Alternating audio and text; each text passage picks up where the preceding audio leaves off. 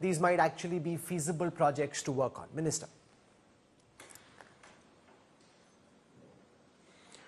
The first bullet train project is right now being constructed in the western region, and as I've explained in the past, a bullet train project is not just a transportation project. It is basically a project by which the economies of cities get integrated, and the multiplier impact is amazingly huge. Something what we have seen in Japan, we have seen in Taiwan, we have seen in a few other countries, and the results are so very encouraging, and the progress of the project is so good. So, and there is demand coming from practically every part of the country. This is the basis on which Honorable Prime Minister has declared today that 3 new bullet train projects will be started in the coming in Modi ji's third term. One will be in north, one will be in the east, and one will be in the south. Lot of studies have already gone in, and we will start the survey work immediately after the elections are over. That is the time when the final action plan will be released, and these are very feasible projects. These projects make a big difference in the economies of the cities which get connected. So do you want to tell us which are the cities you're intending to connect? Well, it's inappropriate for me to speak on this at this point of time. Let the right time come. Okay. I know, for example, you're working on Chennai, Bangalore. You've spoken of how the cities becoming connected has a multiplier. Now let's move to the next question. When I've said that. Okay. No, because the question was on utility. Because the question is whether you think the question around the utility of the bullet train project in the Indian context has been fully answered. You're taking the Bombay-Surat example now in 3 other corridors. Do you think the question of utility has been fully responded to and answered and settled? Yeah, of course. I would like to address that question in detail if you give me time for this. Sure. I'll give the example of the first bullet train project which came in Japan in 1969. That is the project which connects Tokyo to Osaka. On that route, there are multiple cities. Now, that route is practically 550 kilometers, which is just like which is the ideal distance for a bullet train project. Bullet train projects are not projects for 1000 kilometers. These are projects for 500 to 600 kilometers, right? Now, 500 to 600 kilometers, if you cover in less than 3 hours, then practically the work which can be done in one city, travel to another city and come back, that becomes easily possible, that becomes feasible. That's the fundamental construct of transport economics. Now, take the specific example of Tokyo, Osaka. Tokyo, next big is Nagoya, then Kobe, then Kyoto, then comes Osaka. So these 5 large industrial and commercial centers, they become one big economic zone. That's the fundamental change which comes when a project like bullet train comes. Similar thing happened in Taiwan. From Taipei to down south, that same change, that same phenomenon was observed. Same thing happened in South Korea. Similar things happened in Europe. So when a project of this type comes, the cities and the regions which get connected by the bullet train project, they see a significant multiplier. The same thing we will see from Mumbai. If you look at it, Mumbai, Thane, Vapi is a very big industrial center, Surat, Baroda, Anand, and then Ahmedabad. So these 6 large economies become one single economic zone. That's the benefit which comes. So the multiplier impact becomes very big. So a person who's, let's say, the supply chain of a factory in Vapi is located in Surat. It becomes so easy for people to move around, talk to the suppliers, and the equipment can be properly designed. Makes a very, very big difference. That is the basic, most fundamental utility of a bullet train project. That utility is so well proven in transport economics all over the world, and that is the reason why so many other countries have adopted this, because it brings that fundamental change in a country's economy. And that's the reason why we have decided to, Modi ji has decided to extend this program now to other parts of the country. That's as far and as... we have got very good feasible corridors where exactly... Go on, complete what you're saying, sir. Yeah, I was saying that we have got very good such corridors. We have such corridors where the economies of those regions can get a significant multiplier impact because of a bullet train project. The other thing the Prime Minister spoke about was different kinds of Vande Bharat trains. So we've spoken about the bullet train project, which is high profile and glamorous, but the real work is done by the bulk of the Indian Railways. As Railways Minister, do you want to lay out your vision beyond what we've just heard in that manifesto of how you see the Indian Railways progress from where we are in 2024 to where you hope to take it by 2029? Absolutely. I would like to clearly explain this. In the income pyramid, people at the lower income groups and people in the middle income groups, these are the large population segments which Railways caters to. One. So, we have created a complete spectrum of train sets. See, the difference between the past was building coaches. The concept which the world had already moved in 1970s and 1980s was the move towards train sets, where a complete train is constructed and that train moves without the coaches being separated. That world moved in 1970s. We started doing that in Modi ji's term, because the Congress governments never had any thinking process about railways.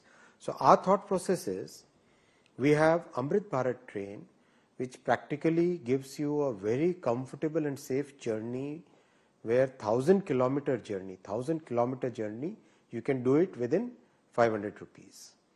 Then comes the Vande Sleeper, which will be basically for overnight journeys, about 800-900 kilometers kind of journey. So 10 o'clock you start from Delhi, and morning 6 a.m. you can easily, comfortably come out of the train in Mumbai. That kind of thinking is there for Vande Sleeper. Then Vande Bharat Metro. Vande Bharat Metro is a concept which you have seen in the many European countries, in Japan, and in fact quite a significant part of the world, where if there are two cities which are closely located within a time, within a distance of 150 to 200 kilometers. For example, Lucknow and Kanpur. For example, Bangalore and Mysuru, right? So these are cities which are close but large cities.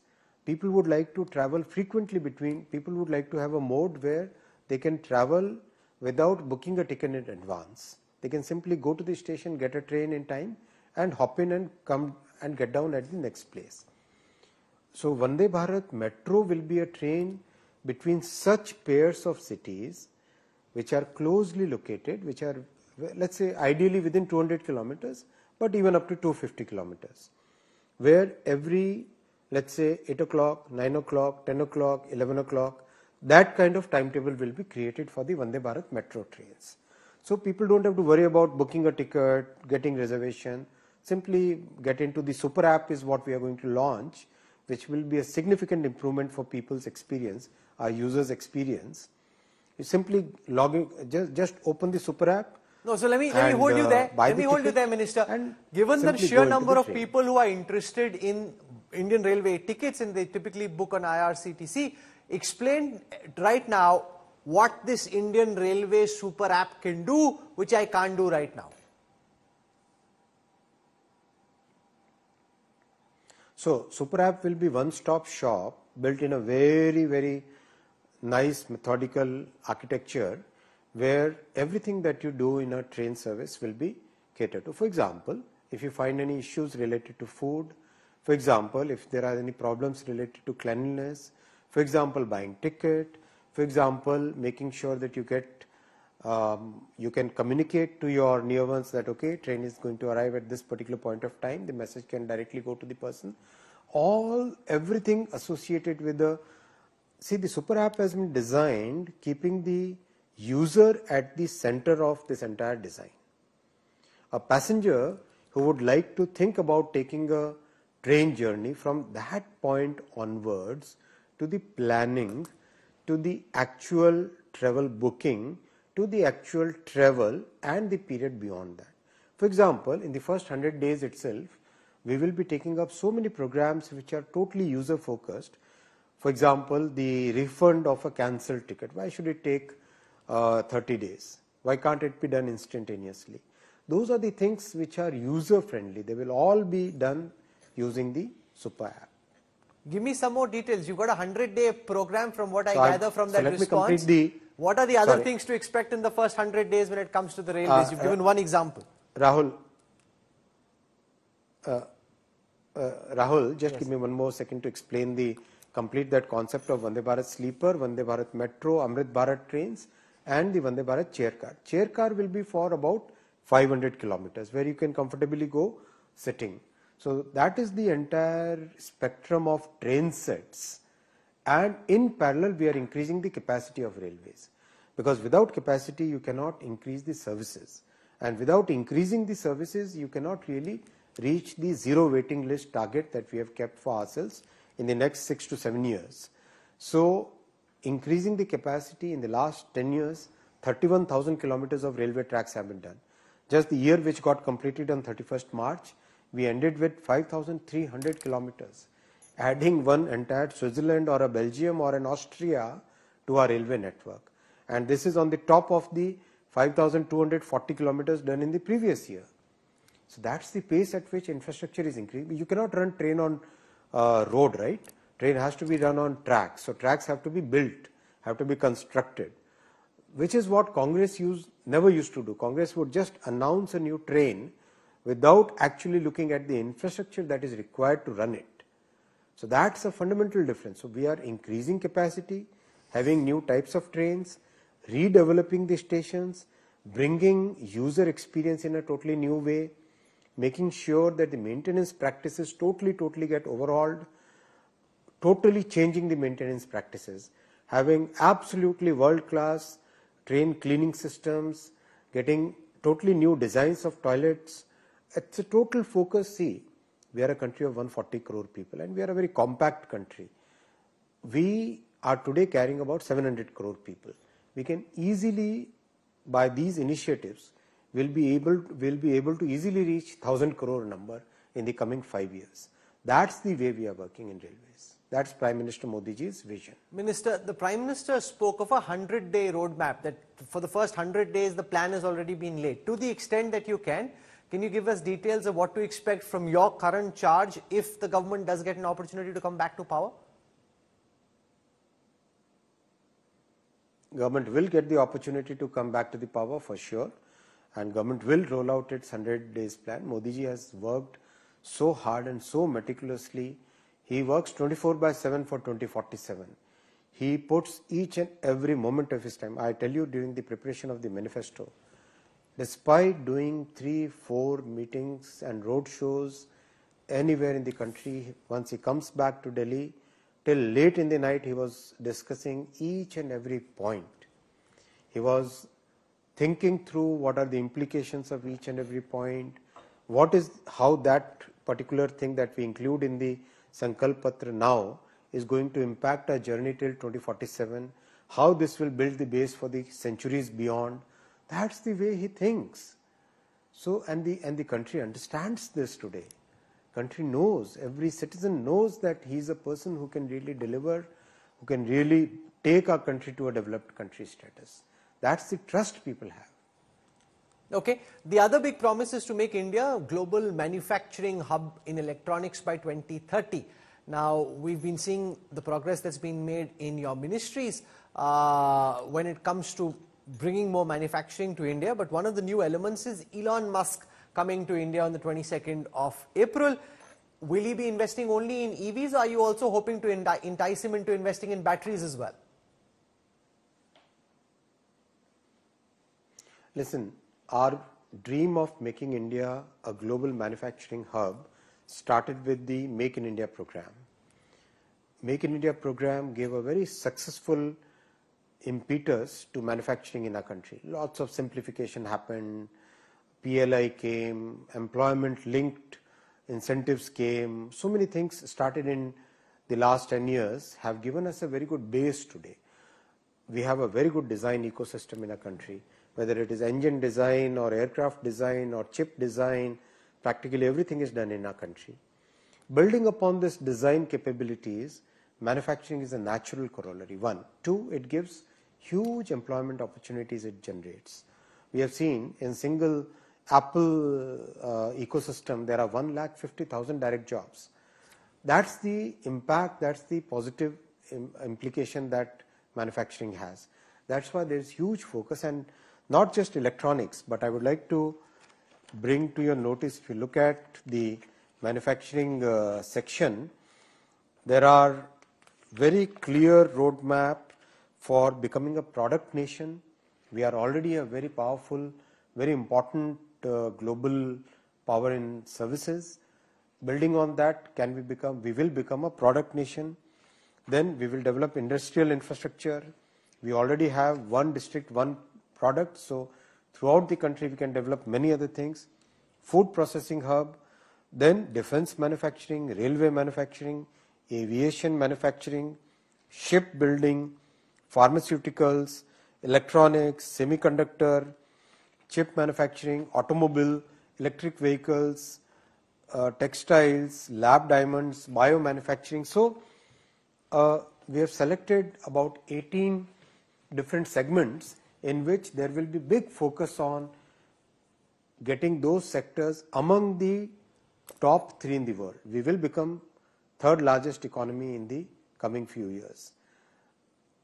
We should become in each of these sectors among the top 3 in terms of quality, in terms of quantity, in terms of our specifications, which means advancement. In all these points, we must become top 3 in the coming years is the target with which we will work.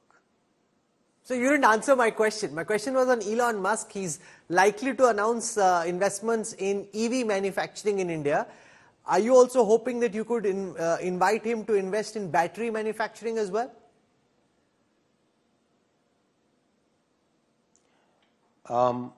Each and every company in the world today is looking at our country, Bharat, as a major trusted destination.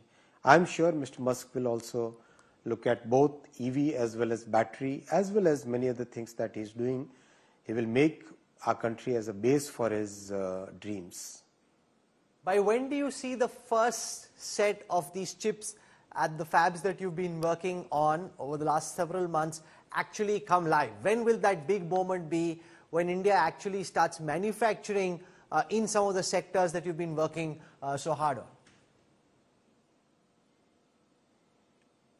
See, the Micron chip will start rolling out of the factory by the end of this year. From the Tata and Power Chip factory, we will start seeing the chip coming out in 2026. The progress is phenomenal. If you go out and see those sites, you will look at the work which is being done, each of the sites, and we are meticulously, Prime Minister Modi ji himself follows up regularly, meticulously. He's a person who goes into details. I mean, I'm sure you have seen his work up close. He goes into deep details. So that is the benefit we are getting, because when he goes into details, we can clearly prepare ourselves for a much faster execution. Okay, and finally, you worked for long in Orissa. There was a lot of talk in the build-up to the election about a BJP-BJD alliance. Sir, kya hua finally alliance ka? Why didn't it come through? Give us the inside story, Minister.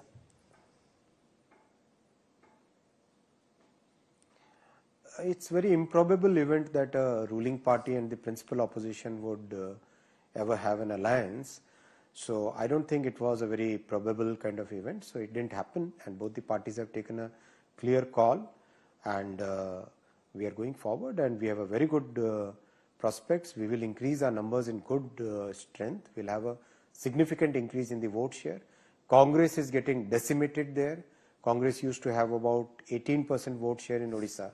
That 18% will remain lower single digit in these elections, and much of that vote share will basically shift to BJP. In the assembly, BJP had about 32% vote share, and in most of the vote share from Congress will shift to BJP. We will be making significant gains in the coming elections. You know, it's interesting how even on political alliances, you're responding statistically and probabilistically. I leave it over there. Thank you very much, Minister, for joining us. We wish you all the best. Thank you, Minister Ashwini Vaishnav, for joining us on India Today. Thank you. Thank you, Rahul.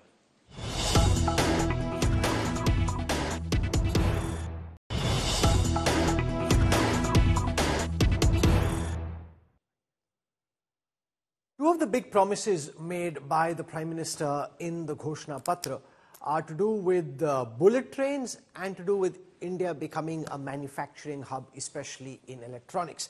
And leading the charge on these fronts is the Minister for Railways, Communication, Electronics and Information Technology. Minister Ashwini Vaishnav now joins us live and exclusive on India Today. Minister Vaishnav, thank you very much for your time and welcome.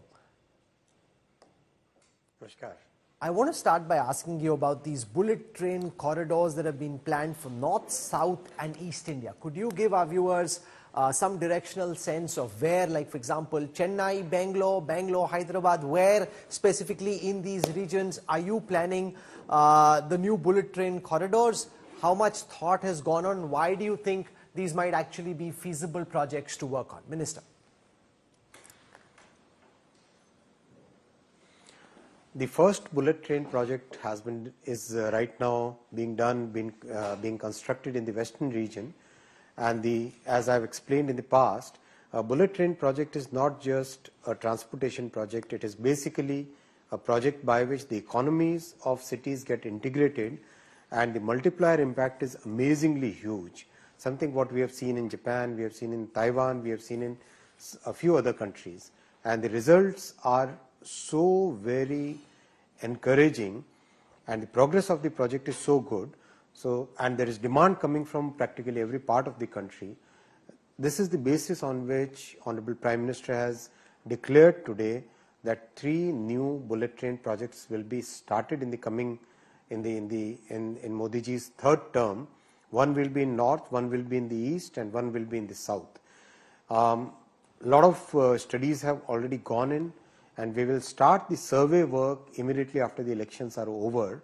That is the time when the final action plan will be released, and these are very feasible projects. These projects make a big difference in the economies of the cities which get connected. So do you want to tell us which are the cities you are intending to connect? Well, it's inappropriate for me to speak on this at this point of time. Let the right time come. Okay, I know for example, you're working on Chennai, Bangalore. You've spoken of how the cities becoming connected has a Now let's move to the next question. When I've said that. Okay, no, because the question was on utility, because the question is whether you think the question around the utility of the bullet train project in the Indian context has been fully answered. You're taking the Bombay-Surat example now in 3 other corridors. Do you think the question of utility has been fully responded to and answered and settled? Yeah, of course. I would like to address that question in detail if you give me time for this. Sure. I'll give the example of the first bullet train project which came in Japan in 1969. That is the project which connects Tokyo to Osaka. On that route, there are multiple cities. Now, that route is practically 550 kilometers, which is just like which is the ideal distance for a bullet train project. Bullet train projects are not projects for 1000 kilometers. These are projects for 500 to 600 kilometers, right? Now, 500 to 600 kilometers, if you cover in less than 3 hours, then practically the work which can be done in one city, travel to another city and come back, that becomes easily possible, that becomes feasible. That's the fundamental construct of transport economics. Now, take the specific example of Tokyo, Osaka. Tokyo, next big is Nagoya, then Kobe, then Kyoto, then comes Osaka. So these five large industrial and commercial centers, they become one big economic zone.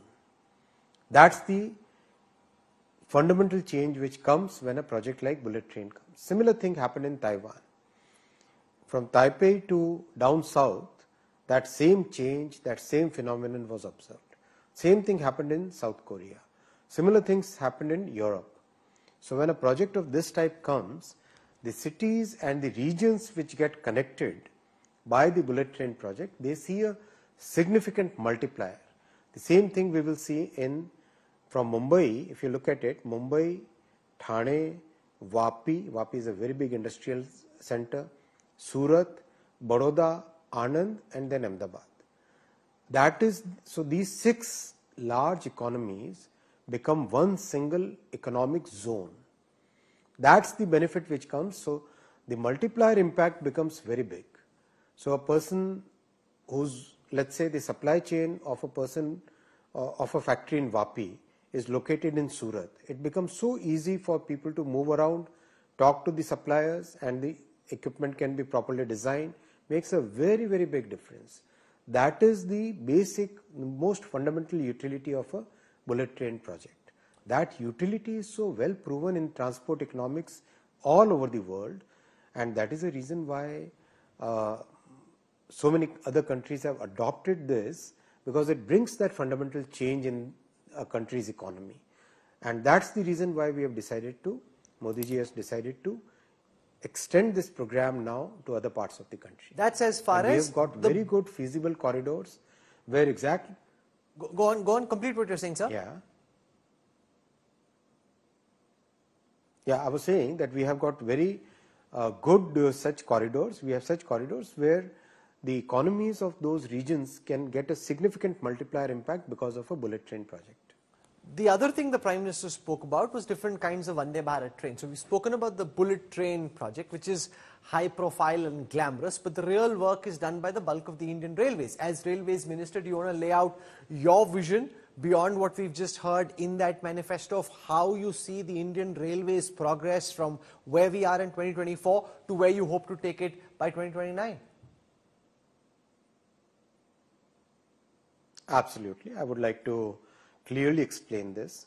In the income pyramid, people at the lower income groups and people in the middle income groups, these are the large population segments which railways caters to. One. So we have created a complete spectrum of train sets. See, the difference between the past was building coaches.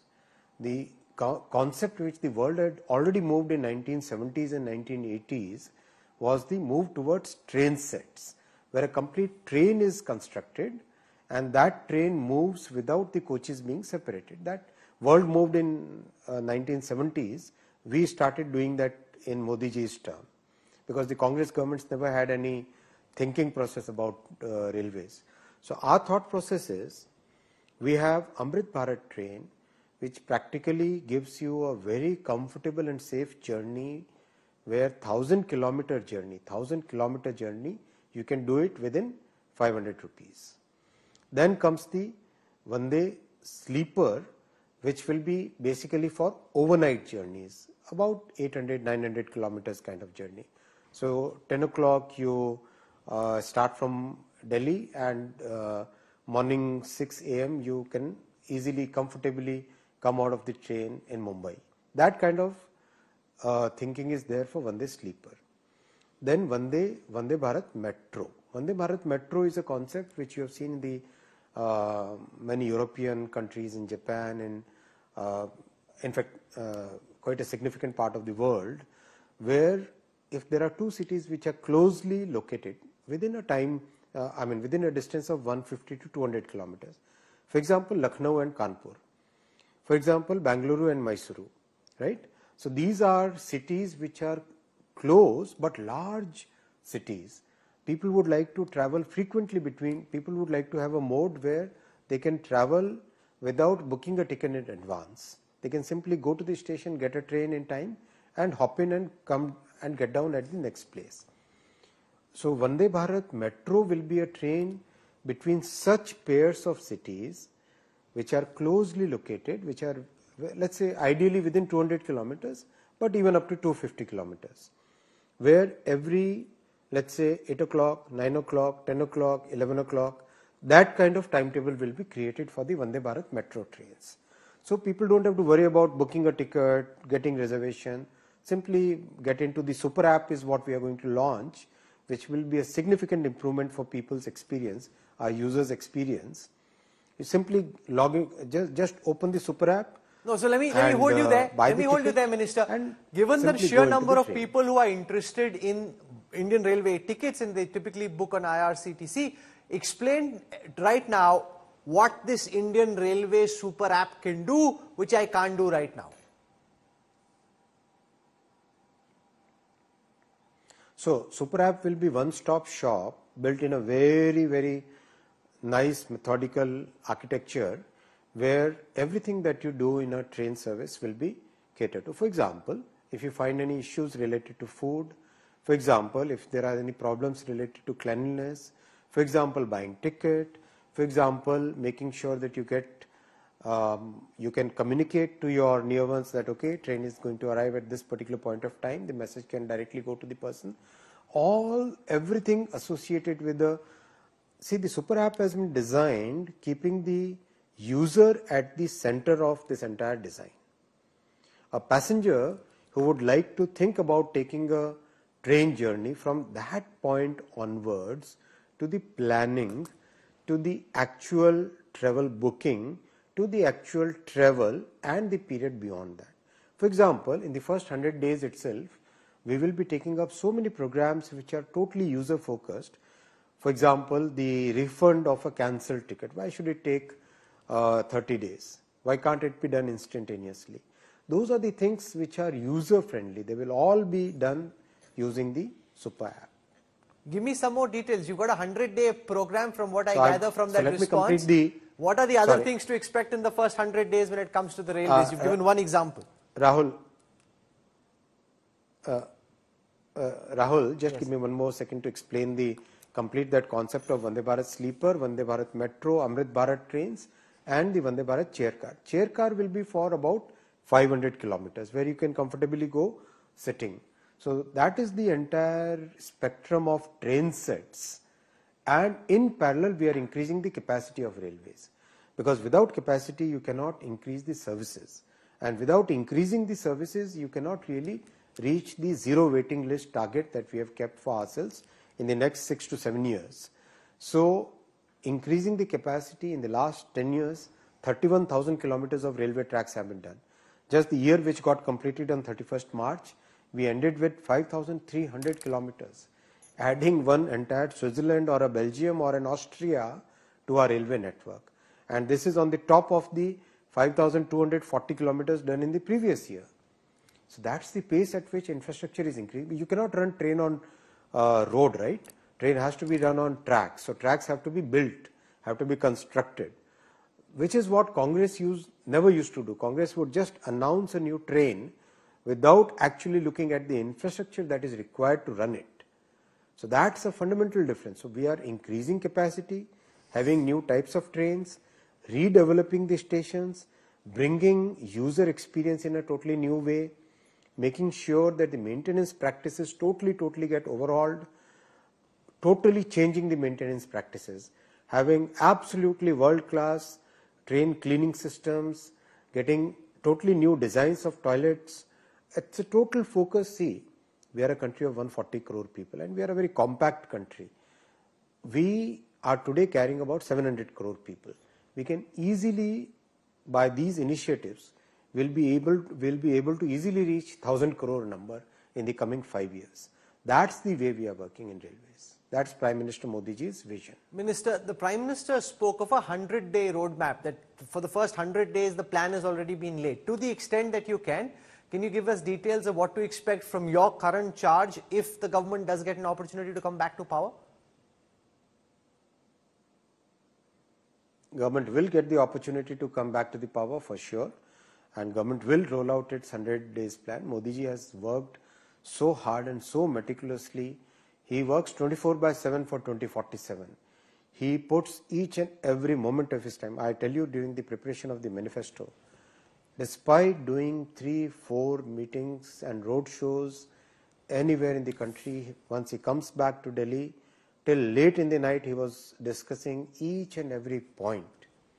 He was thinking through what are the implications of each and every point, how that particular thing that we include in the Sankalp Patra now is going to impact our journey till 2047, how this will build the base for the centuries beyond. That's the way he thinks. So, and the country understands this today. Country knows, every citizen knows that he is a person who can really deliver, who can really take our country to a developed country status. That's the trust people have. Okay. The other big promise is to make India a global manufacturing hub in electronics by 2030. Now, we've been seeing the progress that's been made in your ministries when it comes to bringing more manufacturing to India. But one of the new elements is Elon Musk coming to India on the 22nd of April. Will he be investing only in EVs, or are you also hoping to entice him into investing in batteries as well? Listen, our dream of making India a global manufacturing hub started with the Make in India program. Make in India program gave a very successful impetus to manufacturing in our country. Lots of simplification happened, PLI came, employment linked incentives came, so many things started in the last 10 years have given us a very good base today. We have a very good design ecosystem in our country, whether it is engine design or aircraft design or chip design, practically everything is done in our country. Building upon this design capabilities, manufacturing is a natural corollary. 1. 2, it gives huge employment opportunities it generates. We have seen in single Apple ecosystem, there are 150,000 direct jobs. That's the impact, that's the positive implication that manufacturing has. That's why there is huge focus, and not just electronics, but I would like to bring to your notice, if you look at the manufacturing section, there are very clear roadmap for becoming a product nation. We are already a very powerful, very important global power in services. Building on that, we will become a product nation. Then we will develop industrial infrastructure. We already have one district, one product. So throughout the country, we can develop many other things. Food processing hub, then defense manufacturing, railway manufacturing, aviation manufacturing, shipbuilding, pharmaceuticals, electronics, semiconductor, chip manufacturing, automobile, electric vehicles, textiles, lab diamonds, biomanufacturing. So we have selected about 18 different segments in which there will be big focus on getting those sectors among the top 3 in the world. We will become third largest economy in the coming few years.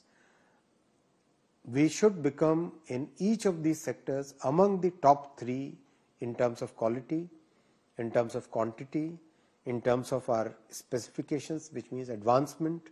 In all these points, we must become top 3 in the coming years is the target with which we will work. So you didn't answer my question. My question was on Elon Musk. He's likely to announce investments in EV manufacturing in India. Are you also hoping that you could invite him to invest in battery manufacturing as well?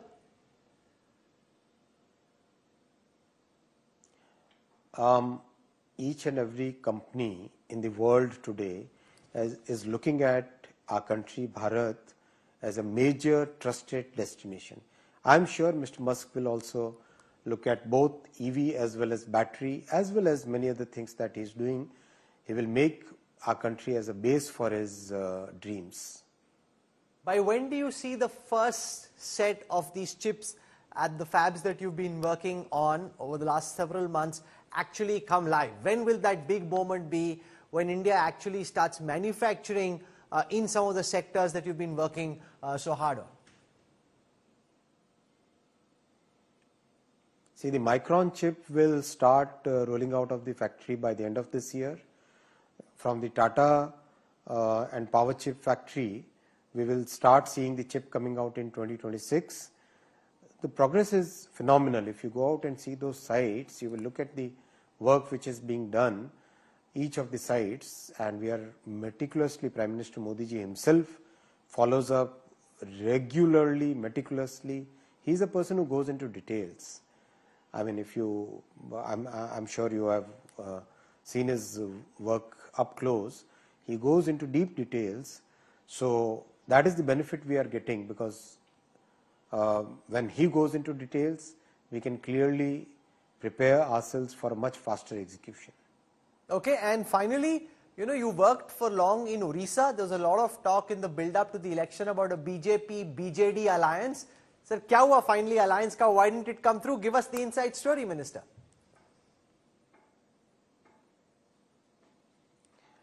It's very improbable event that a ruling party and the principal opposition would ever have an alliance.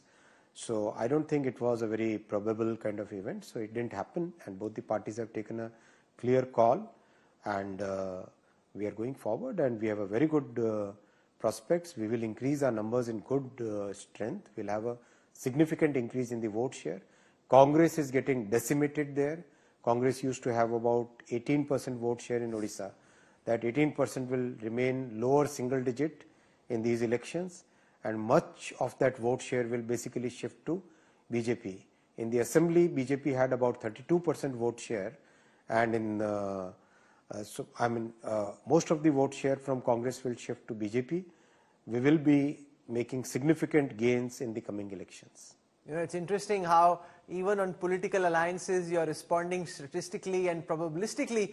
I leave it over there. Thank you very much, Minister, for joining us. We wish you all the best. Thank you, Minister Ashwini Vaishnav, for joining us on India Today. Thank you. Thank you, Rahul.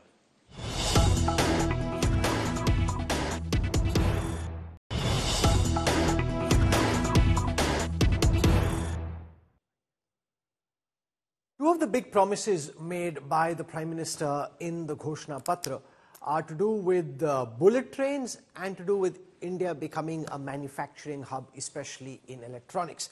And leading the charge on these fronts is the Minister for Railways, Communication, Electronics and Information Technology. Minister Ashwini Vaishnav now joins us live and exclusive on India Today. Minister Vaishnav, thank you very much for your time and welcome. Namaskar. I want to start by asking you about these bullet train corridors that have been planned for North, South and East India. Could you give our viewers some directional sense of where, like for example, Chennai, Bangalore, Hyderabad, where specifically in these regions are you planning the new bullet train corridors? How much thought has gone on? Why do you think these might actually be feasible projects to work on? Minister.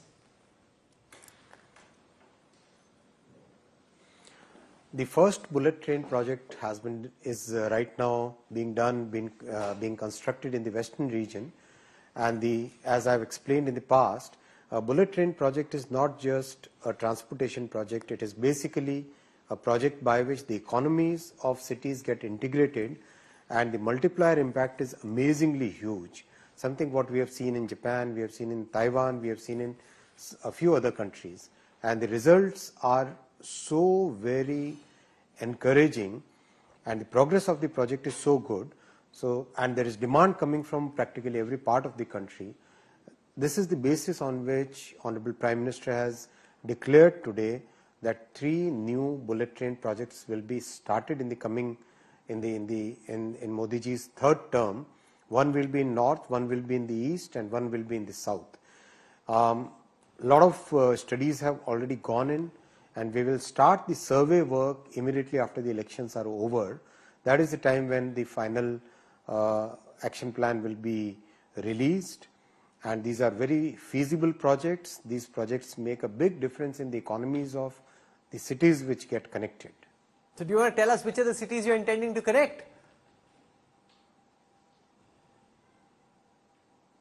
Well, it's inappropriate for me to speak on this at this point of time. Let the right time come. Okay, I know for example, you're working on Chennai, Bangalore. You've spoken of how the cities becoming connected has a Now let's move to the next question. When I've said that, Okay, no, because the question was on utility, because the question is whether you think the question around the utility of the bullet train project in the Indian context has been fully answered. You're taking the Bombay-Surat example now in 3 other corridors. Do you think the question of utility has been fully responded to and answered and settled? Yeah, of course. I would like to address that question in detail if you give me time for this. Sure. I'll give the example of the first bullet train project which came in Japan in 1969. That is the project which connects Tokyo to Osaka. On that route, there are multiple cities.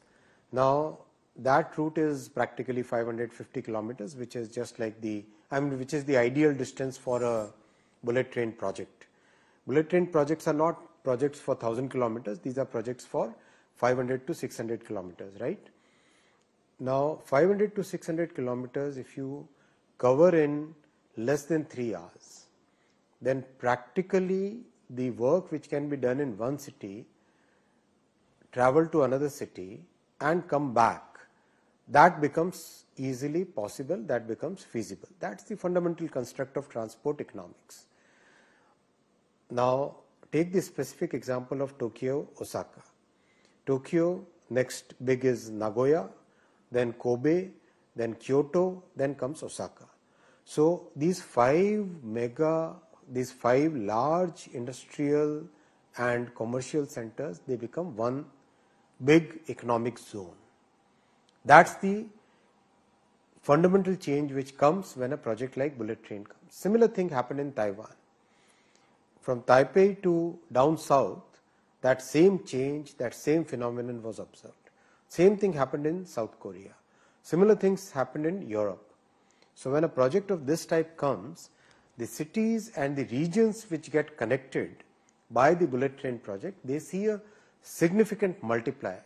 The same thing we will see from Mumbai. If you look at it, Mumbai, Thane, Vapi is a very big industrial center, Surat, Baroda, Anand, and then Ahmedabad. So these 6 large economies become one single economic zone. That's the benefit which comes. So the multiplier impact becomes very big. So a person who's, let's say, the supply chain of a factory in Vapi is located in Surat. It becomes so easy for people to move around, talk to the suppliers, and the equipment can be properly designed. Makes a very, very big difference. That is the basic, most fundamental utility of a bullet train project. That utility is so well proven in transport economics all over the world, and that is the reason why so many other countries have adopted this, because it brings that fundamental change in a country's economy. And that's the reason why we have decided to, Modi ji has decided to extend this program now to other parts of the country. That's as far and as we have got very good feasible corridors where exactly. Go on, complete what you're saying, sir.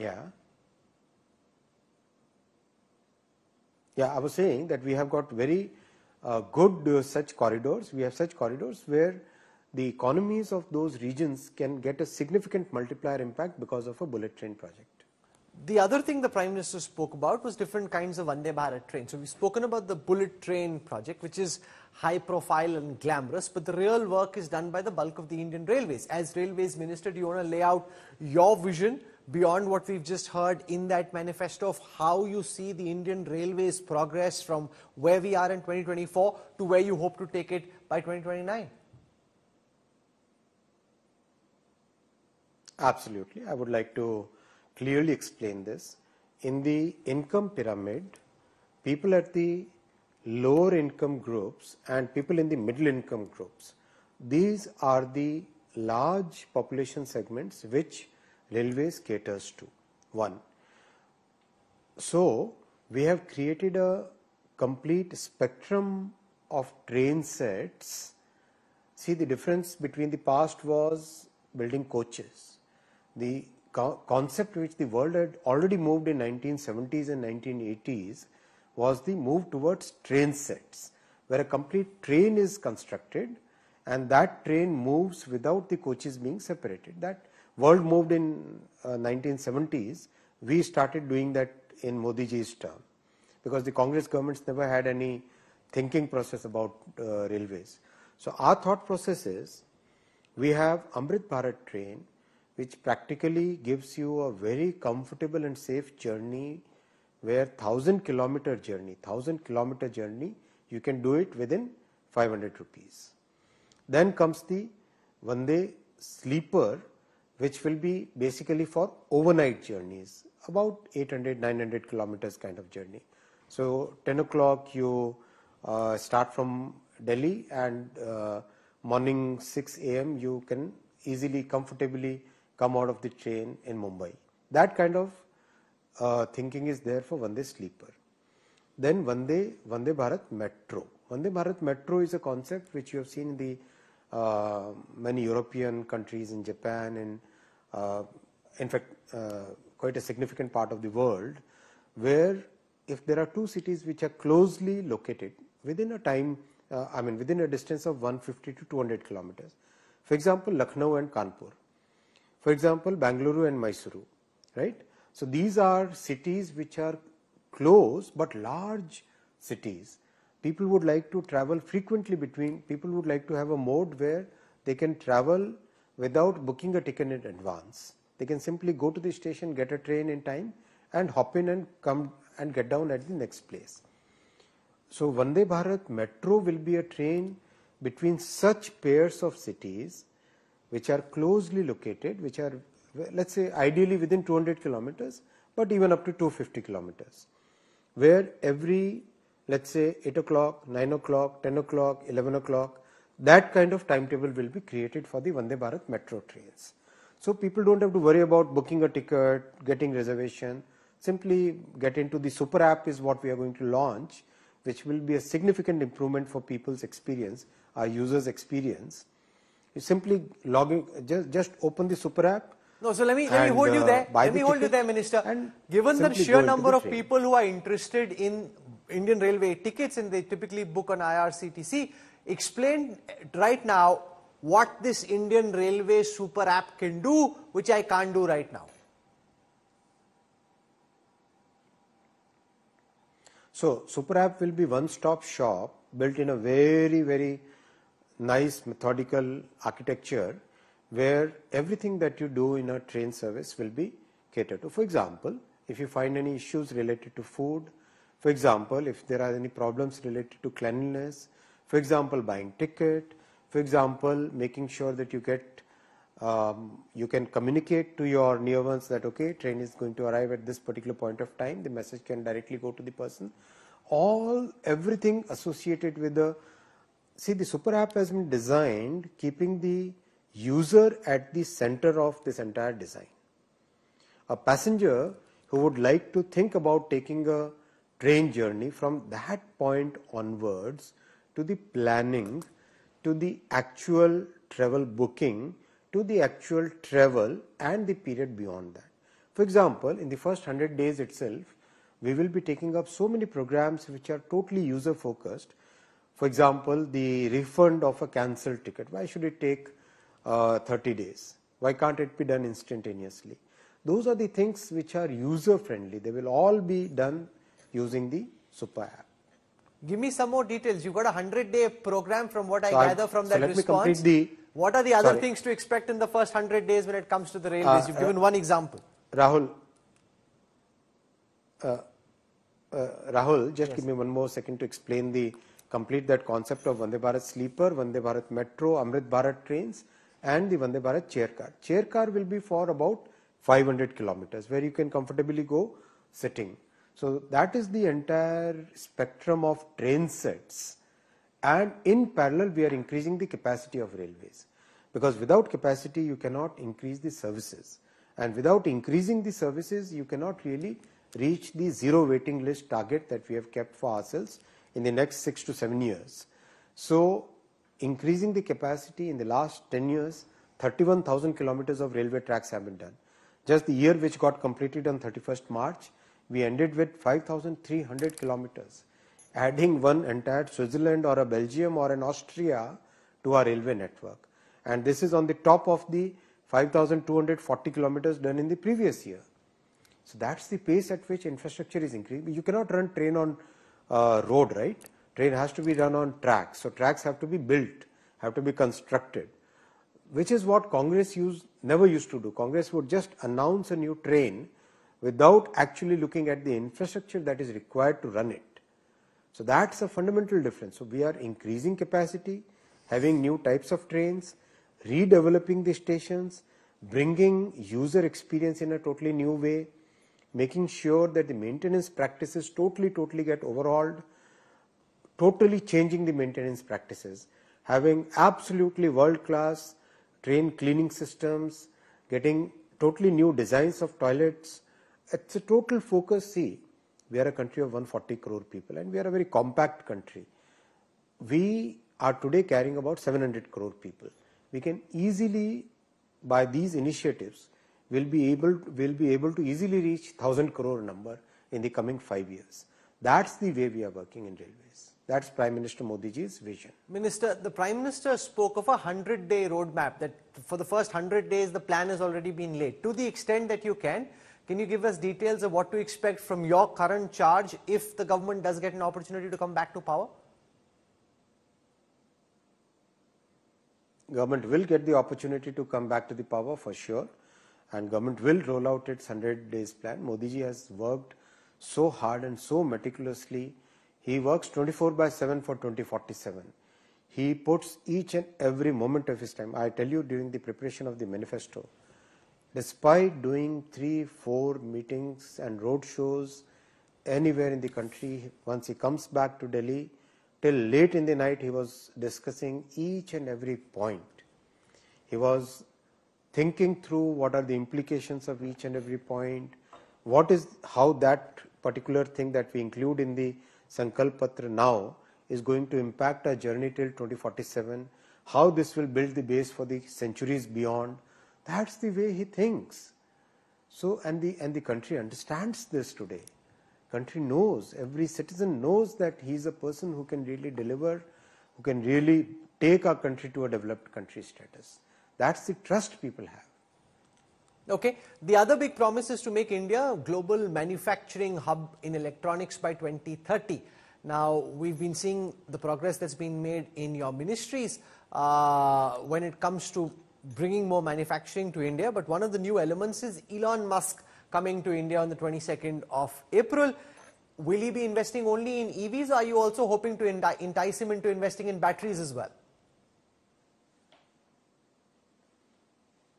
Listen, our dream of making India a global manufacturing hub started with the Make in India program. Make in India program gave a very successful impetus to manufacturing in our country. Lots of simplification happened, PLI came, employment linked incentives came, so many things started in the last 10 years have given us a very good base today. We have a very good design ecosystem in our country, whether it is engine design or aircraft design or chip design, practically everything is done in our country. Building upon this design capabilities, manufacturing is a natural corollary. 1. 2, it gives huge employment opportunities it generates. We have seen in single Apple ecosystem, there are 150,000 direct jobs. That's the impact, that's the positive implication that manufacturing has. That's why there's huge focus, and not just electronics, but I would like to bring to your notice, if you look at the manufacturing section, there are very clear roadmap for becoming a product nation. We are already a very powerful, very important global power in services. Building on that, we will become a product nation. Then we will develop industrial infrastructure. We already have one district, one product. So throughout the country, we can develop many other things. Food processing hub, then defense manufacturing, railway manufacturing, aviation manufacturing, shipbuilding, pharmaceuticals, electronics, semiconductor, chip manufacturing, automobile, electric vehicles, textiles, lab diamonds, biomanufacturing. So we have selected about 18 different segments in which there will be big focus on getting those sectors among the top 3 in the world. We will become third largest economy in the coming few years.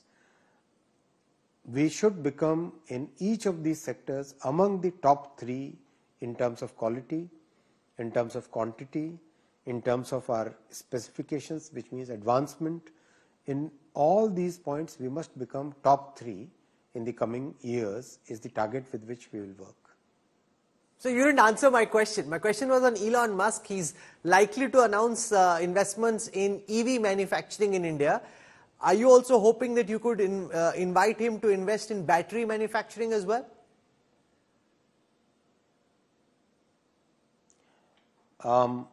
Each and every company in the world today is looking at our country, Bharat, as a major trusted destination. I'm sure Mr. Musk will also look at both EV as well as battery, as well as many other things that he's doing. He will make our country as a base for his dreams. By when do you see the first set of these chips at the fabs that you've been working on over the last several months actually come live? When will that big moment be when India actually starts manufacturing in some of the sectors that you've been working so hard on? See, the Micron chip will start rolling out of the factory by the end of this year. From the Tata and Power Chip factory, we will start seeing the chip coming out in 2026. The progress is phenomenal. If you go out and see those sites, you will look at the work which is being done, each of the sites, and we are meticulously, Prime Minister Modi ji himself follows up regularly, meticulously. He's a person who goes into details. I mean, if you, I'm sure you have seen his work up close. He goes into deep details. So that is the benefit we are getting, because when he goes into details, we can clearly prepare ourselves for a much faster execution. Okay, and finally, you worked for long in Orissa. There was a lot of talk in the build-up to the election about a BJP-BJD alliance. Sir, kya hua finally alliance ka? Why didn't it come through? Give us the inside story, Minister.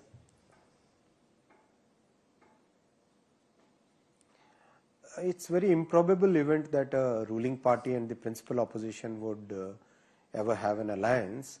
So I don't think it was a very probable kind of event. So it didn't happen, and both the parties have taken a clear call, and we are going forward, and we have a very good prospects. We will increase our numbers in good strength. We'll have a significant increase in the vote share.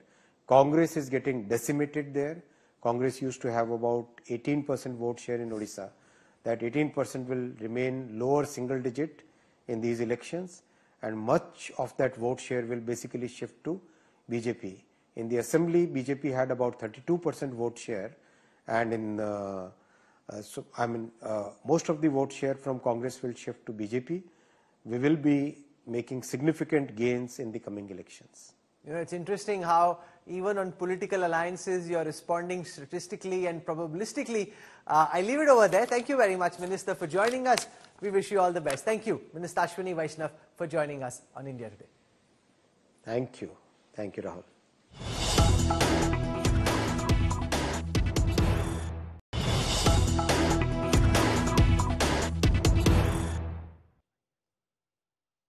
Two of the big promises made by the Prime Minister in the Ghoshna Patra are to do with bullet trains and to do with India becoming a manufacturing hub, especially in electronics. And leading the charge on these fronts is the Minister for Railways, Communication, Electronics and Information Technology. Minister Ashwini Vaishnav now joins us live and exclusive on India Today. Minister Vaishnav, thank you very much for your time and welcome. Namaskar.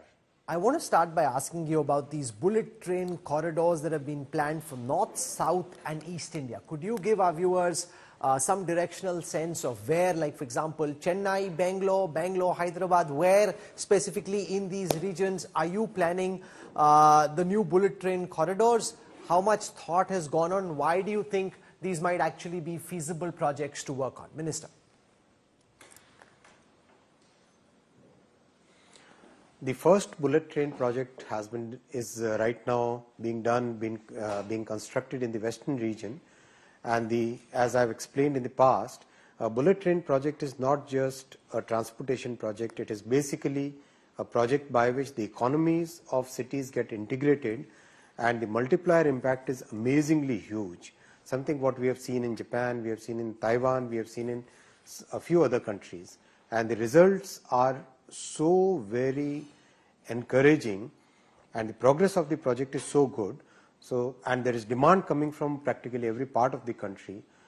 This is the basis on which Honorable Prime Minister has declared today that 3 new bullet train projects will be started in the coming in Modi ji's third term. One will be in north, one will be in the east, and one will be in the south. A lot of studies have already gone in, and we will start the survey work immediately after the elections are over. That is the time when the final action plan will be released, and these are very feasible projects. These projects make a big difference in the economies of the cities which get connected. So do you want to tell us which are the cities you are intending to connect? Well, it's inappropriate for me to speak on this at this point of time. Let the right time come. Okay. I know, for example, you're working on Chennai, Bangalore. You've spoken of how the cities becoming connected has a Now let's move to the next question. When I've said that. Okay. No, because the question was on utility. Because the question is whether you think the question around the utility of the bullet train project in the Indian context has been fully answered. You're taking the Bombay-Surat example now in 3 other corridors. Do you think the question of utility has been fully responded to and answered and settled? Yeah, of course. I would like to address that question in detail if you give me time for this. Sure. I'll give the example of the first bullet train project which came in Japan in 1969. That is the project which connects Tokyo to Osaka. On that route, there are multiple cities. Now, that route is practically 550 kilometers, which is just like which is the ideal distance for a bullet train project. Bullet train projects are not projects for 1000 kilometers. These are projects for 500 to 600 kilometers, right? Now, 500 to 600 kilometers, if you cover in less than 3 hours, then practically the work which can be done in one city, travel to another city and come back, that becomes easily possible, that becomes feasible. That's the fundamental construct of transport economics. Now, take the specific example of Tokyo, Osaka. Tokyo, next big is Nagoya, then Kobe, then Kyoto, then comes Osaka. So these 5 large industrial and commercial centers, they become one big economic zone. That's the fundamental change which comes when a project like bullet train comes. Similar thing happened in Taiwan. From Taipei to down south, that same change, that same phenomenon was observed. Same thing happened in South Korea. Similar things happened in Europe. So when a project of this type comes, the cities and the regions which get connected by the bullet train project, they see a significant multiplier. The same thing we will see from Mumbai. If you look at it, Mumbai, Thane, Vapi is a very big industrial center, Surat, Baroda, Anand, and then Ahmedabad. So these 6 large economies become one single economic zone. That's the benefit which comes. So the multiplier impact becomes very big. So a person who's, let's say, the supply chain of a factory in Vapi is located in Surat. It becomes so easy for people to move around, talk to the suppliers, and the equipment can be properly designed. Makes a very, very big difference. That is the basic, most fundamental utility of a bullet train project. That utility is so well proven in transport economics all over the world, and that is the reason why so many other countries have adopted this, because it brings that fundamental change in a country's economy. And that's the reason why we have Modi ji has decided to extend this program now to other parts of the country. That's as far as we have got very good feasible corridors. where exactly... Go on, complete what you're saying, sir. Yeah, I was saying that we have got very good such corridors. We have such corridors where the economies of those regions can get a significant multiplier impact because of a bullet train project.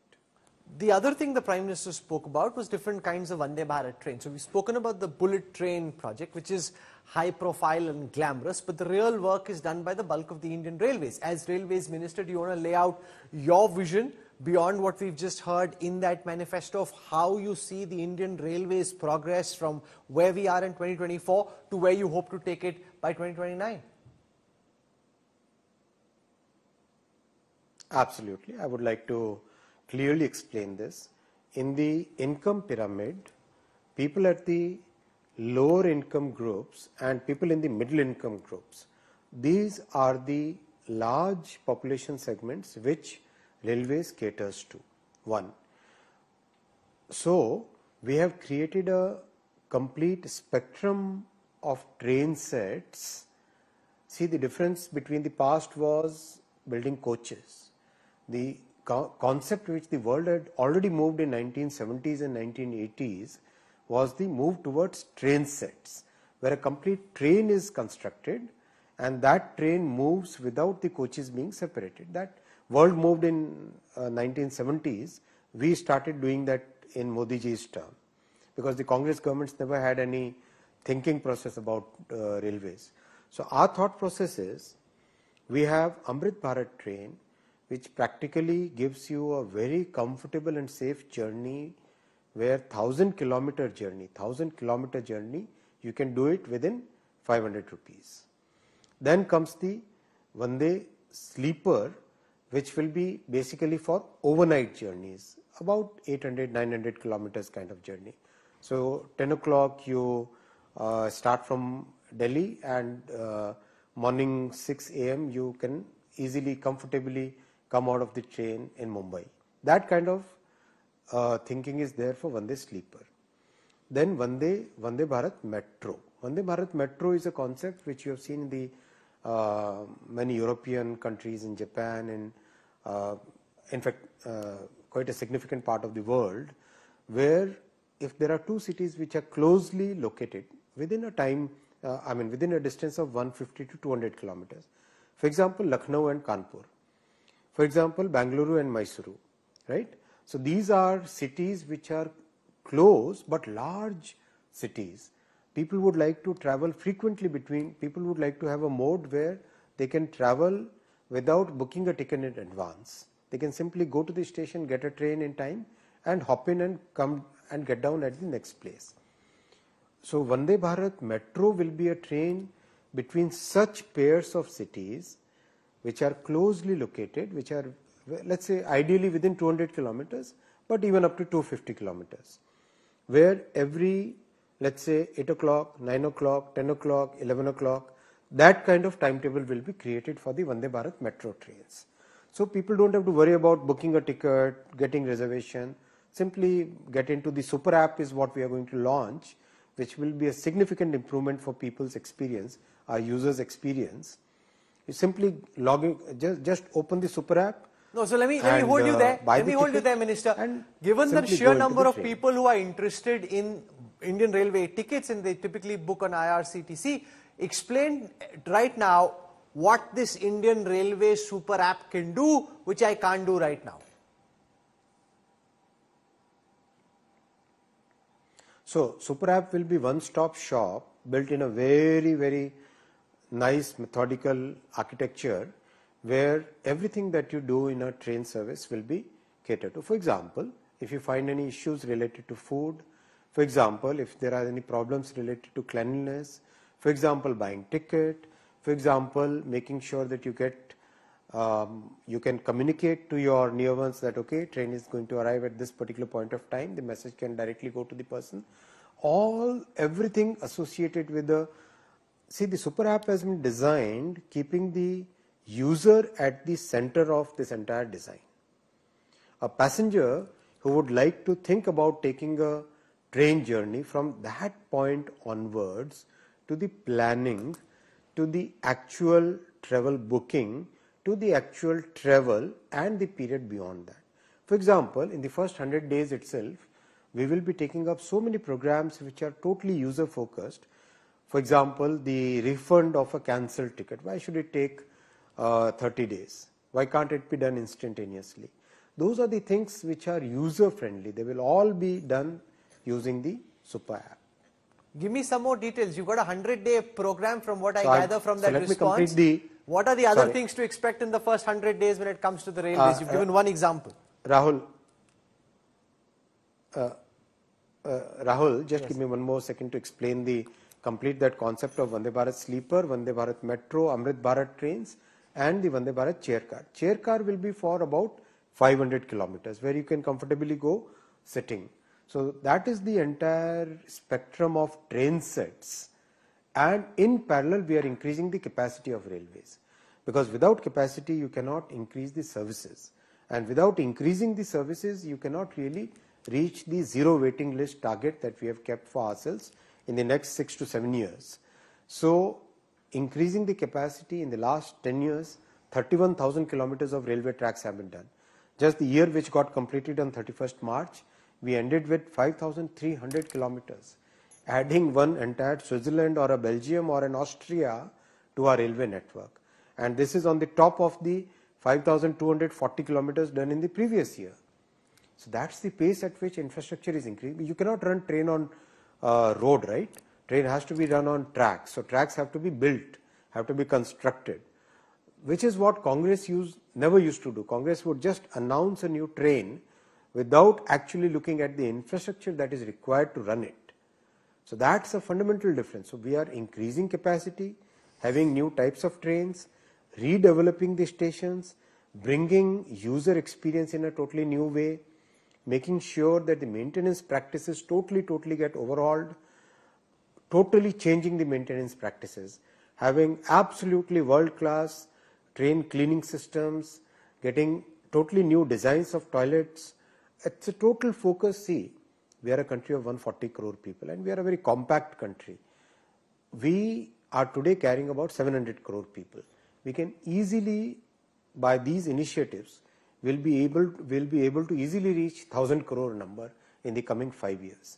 That's the way we are working in railways. That's Prime Minister Modi's vision. Minister, the Prime Minister spoke of a 100-day roadmap, that for the first 100 days the plan has already been laid. To the extent that you can you give us details of what to expect from your current charge if the government does get an opportunity to come back to power? Government will get the opportunity to come back to the power for sure, and government will roll out its 100 days plan. Modi ji has worked so hard and so meticulously. He works 24/7 for 2047. He puts each and every moment of his time. I tell you, during the preparation of the manifesto, despite doing 3-4 meetings and road shows anywhere in the country, once he comes back to Delhi, till late in the night he was discussing each and every point. He was thinking through what are the implications of each and every point, how that particular thing that we include in the Sankalp Patra now is going to impact our journey till 2047, how this will build the base for the centuries beyond. That's the way he thinks. So, and the country understands this today. Country knows, every citizen knows that he is a person who can really deliver, who can really take our country to a developed country status. That's the trust people have. Okay. The other big promise is to make India a global manufacturing hub in electronics by 2030. Now, we've been seeing the progress that's been made in your ministries when it comes to bringing more manufacturing to India, but one of the new elements is Elon Musk coming to India on the 22nd of April. Will he be investing only in EVs, or are you also hoping to entice him into investing in batteries as well? Listen, our dream of making India a global manufacturing hub started with the Make in India program. Make in India program gave a very successful impetus to manufacturing in our country. Lots of simplification happened, PLI came, employment linked incentives came, so many things started in the last 10 years have given us a very good base today. we have a very good design ecosystem in our country, whether it is engine design or aircraft design or chip design, practically everything is done in our country. Building upon this design capabilities, manufacturing is a natural corollary. One. Two, it gives huge employment opportunities it generates. We have seen in single Apple ecosystem, there are 150,000 direct jobs. That's the impact, that's the positive implication that manufacturing has.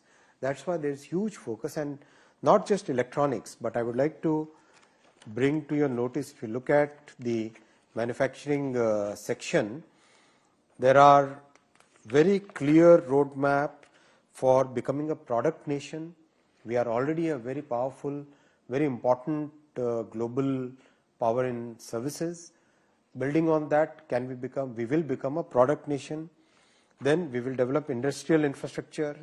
We already have one district, one product. So throughout the country, we can develop many other things.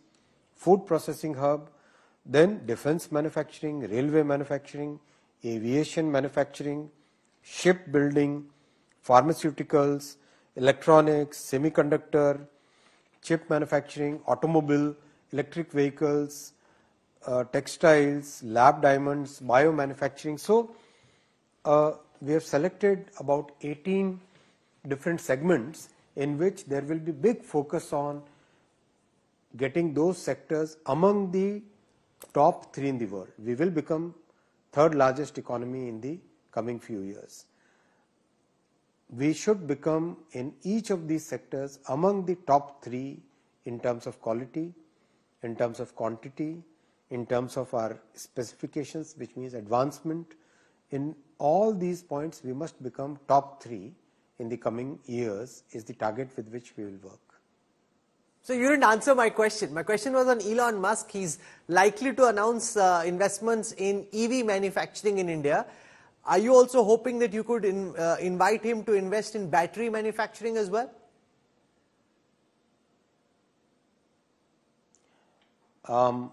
Each and every company in the world today is looking at our country, Bharat, as a major trusted destination.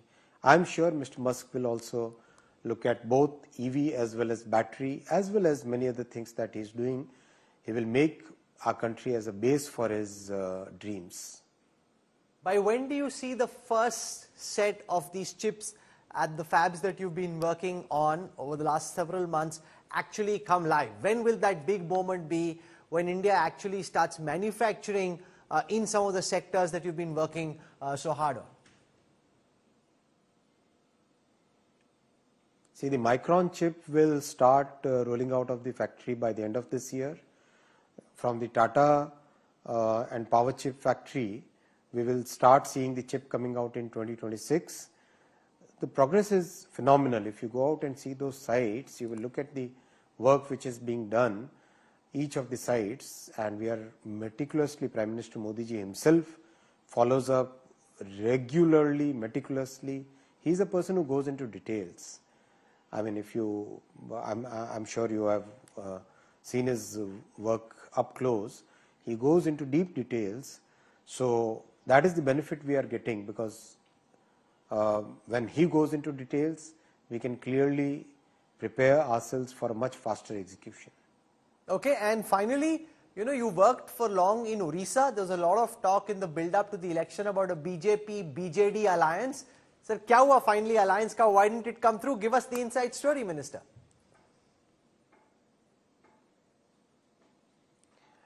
It's very improbable event that a ruling party and the principal opposition would ever have an alliance.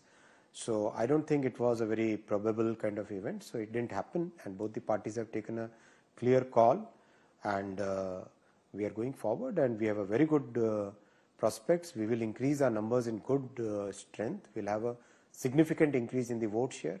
Congress is getting decimated there. Congress used to have about 18% vote share in Odisha. That 18% will remain lower single digit in these elections, and much of that vote share will basically shift to BJP. In the assembly, BJP had about 32% vote share, and in most of the vote share from Congress will shift to BJP. We will be making significant gains in the coming elections. You know, it's interesting how even on political alliances, you're responding statistically and probabilistically. I leave it over there. Thank you very much, Minister, for joining us. We wish you all the best. Thank you, Minister Ashwini Vaishnav, for joining us on India Today. Thank you. Thank you, Rahul.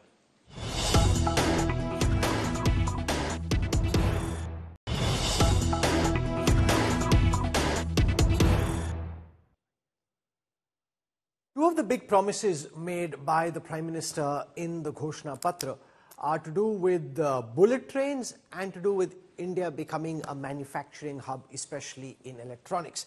And leading the charge on these fronts is the Minister for Railways, Communication, Electronics and Information Technology. Minister Ashwini Vaishnav now joins us live and exclusive on India Today. Minister Vaishnav, thank you very much for your time and welcome. Namaskar. I want to start by asking you about these bullet train corridors that have been planned for North, South and East India. Could you give our viewers some directional sense of where, like for example, Chennai, Bangalore, Hyderabad, where specifically in these regions are you planning the new bullet train corridors? How much thought has gone on? Why do you think these might actually be feasible projects to work on? Minister. The first bullet train project is right now being constructed in the western region, and as I've explained in the past, a bullet train project is not just a transportation project. It is basically a project by which the economies of cities get integrated, and the multiplier impact is amazingly huge. Something what we have seen in Japan, we have seen in Taiwan, we have seen in a few other countries, and the results are so very encouraging, and the progress of the project is so good. And there is demand coming from practically every part of the country. This is the basis on which Honorable Prime Minister has declared today that 3 new bullet train projects will be started in the coming in Modi ji's 3rd term. One will be in north, one will be in the east, and one will be in the south. Lot of studies have already gone in, and we will start the survey work immediately after the elections are over. That is the time when the final action plan will be released, and these are very feasible projects. These projects make a big difference in the economies of the cities which get connected. So do you want to tell us which are the cities you're intending to connect?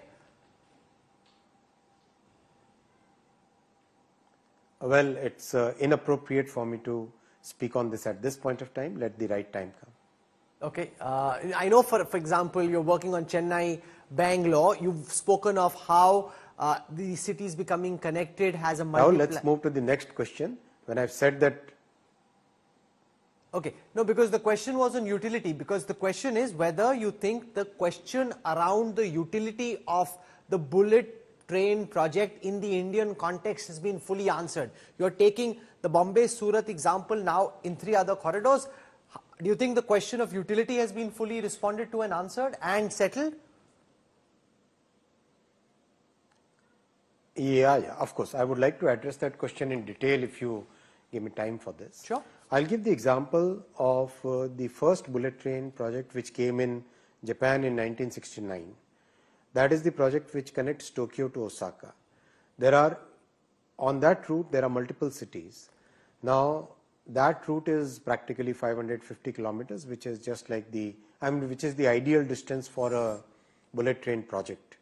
Bullet train projects are not projects for 1000 kilometers. These are projects for 500 to 600 kilometers, right?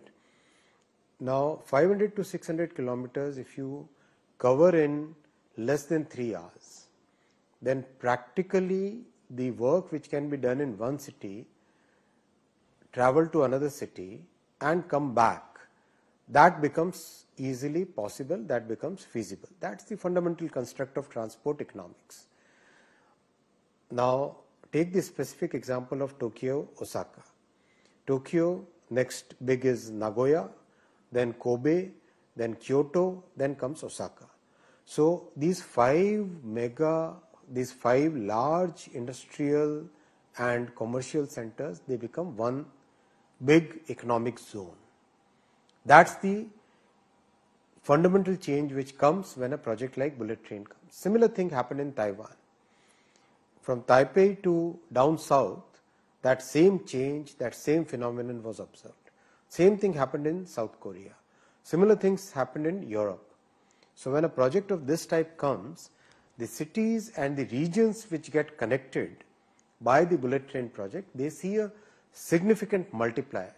The same thing we will see from Mumbai. If you look at it, Mumbai, Thane, Vapi is a very big industrial center, Surat, Baroda, Anand, and then Ahmedabad. So these 6 large economies become one single economic zone. That's the benefit which comes. So the multiplier impact becomes very big. So a person who's, let's say, the supply chain of a factory in Vapi is located in Surat. It becomes so easy for people to move around, talk to the suppliers, and the equipment can be properly designed. Makes a very, very big difference. That is the basic, most fundamental utility of a bullet train project. That utility is so well proven in transport economics all over the world, and that is the reason why so many other countries have adopted this, because it brings that fundamental change in a country's economy.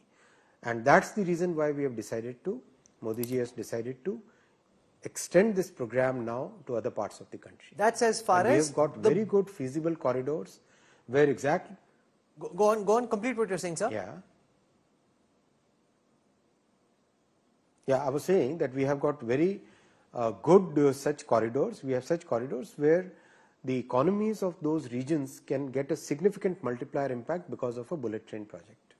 The other thing the Prime Minister spoke about was different kinds of Vande Bharat trains. So we've spoken about the bullet train project, which is high profile and glamorous, but the real work is done by the bulk of the Indian Railways. As Railways Minister, do you want to lay out your vision beyond what we've just heard in that manifesto of how you see the Indian Railways progress from where we are in 2024 to where you hope to take it by 2029? Absolutely. I would like to clearly explain this. In the income pyramid, people at the lower income groups and people in the middle income groups, these are the large population segments which railways caters to. One. So we have created a complete spectrum of train sets. See, the difference between the past was building coaches. The concept which the world had already moved in 1970s and 1980s was the move towards train sets, where a complete train is constructed and that train moves without the coaches being separated. That world moved in 1970s. We started doing that in Modi ji's term, because the Congress governments never had any thinking process about railways.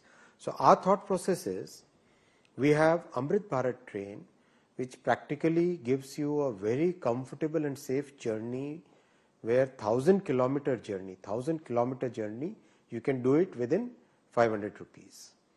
Then comes the Vande Sleeper, which will be basically for overnight journeys, about 800-900 kilometers kind of journey. So 10 o'clock you start from Delhi, and morning 6 a.m. you can easily, comfortably come out of the train in Mumbai. That kind of thinking is there for Vande Sleeper. Then Vande Bharat Metro. Vande Bharat Metro is a concept which you have seen in the many European countries, in Japan, and in fact quite a significant part of the world, where if there are two cities which are closely located within a distance of 150 to 200 kilometers, for example Lucknow and Kanpur, for example Bangalore and Mysuru, right? So these are cities which are close but large cities. People would like to travel frequently between, people would like to have a mode where they can travel without booking a ticket in advance. They can simply go to the station, get a train in time, and hop in and come and get down at the next place.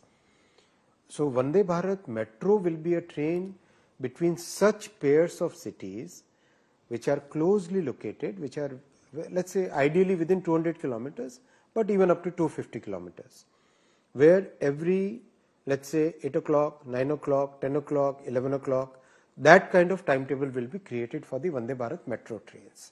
So people don't have to worry about booking a ticket, getting reservation. Simply get into the super app is what we are going to launch, which will be a significant improvement for people's experience, our users' experience. You simply log in, just open the super app. No, so let me hold you there. Let me hold you there, Minister. Given the sheer number of people who are interested in Indian Railway tickets and they typically book on IRCTC, explain right now what this Indian Railway super app can do, which I can't do right now. So, super app will be one-stop shop built in a very, very nice methodical architecture where everything that you do in a train service will be catered to. For example, if you find any issues related to food, for example, if there are any problems related to cleanliness, for example, buying ticket, for example, making sure that you get, you can communicate to your near ones that, okay, train is going to arrive at this particular point of time, the message can directly go to the person. Everything associated with the, see, the super app has been designed keeping the user at the center of this entire design. A passenger who would like to think about taking a train journey from that point onwards to the planning, to the actual travel booking, to the actual travel and the period beyond that. For example, in the first 100 days itself, we will be taking up so many programs which are totally user focused. For example, the refund of a cancelled ticket. Why should it take 30 days? Why can't it be done instantaneously? Those are the things which are user friendly. They will all be done using the super app. Give me some more details. You've got a 100-day program from what I gather from that response. What are the other things to expect in the first 100 days when it comes to the railways? You've given one example. Rahul, just give me one more second to explain complete that concept of Vande Bharat Sleeper, Vande Bharat Metro, Amrit Bharat trains and the Vande Bharat chair car. Chair car will be for about 500 kilometers where you can comfortably go sitting. So that is the entire spectrum of train sets, and in parallel we are increasing the capacity of railways, because without capacity you cannot increase the services, and without increasing the services you cannot really reach the zero waiting list target that we have kept for ourselves in the next 6 to 7 years. So increasing the capacity in the last 10 years, 31,000 kilometers of railway tracks have been done. Just the year which got completed on 31st March, we ended with 5,300 kilometers, adding one entire Switzerland or a Belgium or an Austria to our railway network. And this is on the top of the 5,240 kilometers done in the previous year. So that's the pace at which infrastructure is increasing. You cannot run train on road, right? Train has to be run on tracks. So tracks have to be built, have to be constructed, which is what Congress never used to do. Congress would just announce a new train without actually looking at the infrastructure that is required to run it. So that's a fundamental difference. So we are increasing capacity, having new types of trains, redeveloping the stations, bringing user experience in a totally new way, making sure that the maintenance practices totally get overhauled, totally changing the maintenance practices, having absolutely world-class train cleaning systems, getting totally new designs of toilets. It's a total focus. See, we are a country of 140 crore people and we are a very compact country. We are today carrying about 700 crore people. We can easily, by these initiatives, will be able to easily reach 1,000 crore number in the coming 5 years. That's the way we are working in railways. That's Prime Minister Modi ji's vision. Minister, the Prime Minister spoke of a 100-day roadmap, that for the first 100 days the plan has already been laid. To the extent that you can you give us details of what to expect from your current charge if the government does get an opportunity to come back to power? Government will get the opportunity to come back to the power for sure, and government will roll out its 100 days plan. Modi ji has worked so hard and so meticulously. He works 24/7 for 2047. He puts each and every moment of his time. I tell you, during the preparation of the manifesto, despite doing 3-4 meetings and road shows anywhere in the country, once he comes back to Delhi, till late in the night he was discussing each and every point. He was thinking through what are the implications of each and every point, how that particular thing that we include in the Sankalp Patra now is going to impact our journey till 2047, how this will build the base for the centuries beyond. That's the way he thinks. So, and the country understands this today. Country knows, every citizen knows that he is a person who can really deliver, who can really take our country to a developed country status. That's the trust people have. Okay. The other big promise is to make India a global manufacturing hub in electronics by 2030. Now, we've been seeing the progress that's been made in your ministries when it comes to bringing more manufacturing to India. But one of the new elements is Elon Musk coming to India on the 22nd of April. Will he be investing only in EVs, or are you also hoping to entice him into investing in batteries as well? Listen, our dream of making India a global manufacturing hub started with the Make in India program. Make in India program gave a very successful impetus to manufacturing in our country. Lots of simplification happened, PLI came, employment linked incentives came, so many things started in the last 10 years have given us a very good base today. We have a very good design ecosystem in our country, whether it is engine design or aircraft design or chip design, practically everything is done in our country. Building upon this design capabilities, manufacturing is a natural corollary. One. Two, it gives huge employment opportunities it generates. We have seen in single Apple ecosystem, there are 150,000 direct jobs. That's the impact, that's the positive implication that manufacturing has. That's why there is huge focus, and not just electronics, but I would like to bring to your notice, if you look at the manufacturing section, there are very clear roadmap for becoming a product nation. We are already a very powerful, very important global power in services. Building on that, we will become a product nation. Then we will develop industrial infrastructure. We already have one district, one product. So throughout the country, we can develop many other things. Food processing hub, then defense manufacturing, railway manufacturing, aviation manufacturing, shipbuilding, pharmaceuticals, electronics, semiconductor, chip manufacturing, automobile, electric vehicles, textiles, lab diamonds, biomanufacturing. So we have selected about 18 different segments in which there will be big focus on getting those sectors among the top 3 in the world. We will become third largest economy in the coming few years.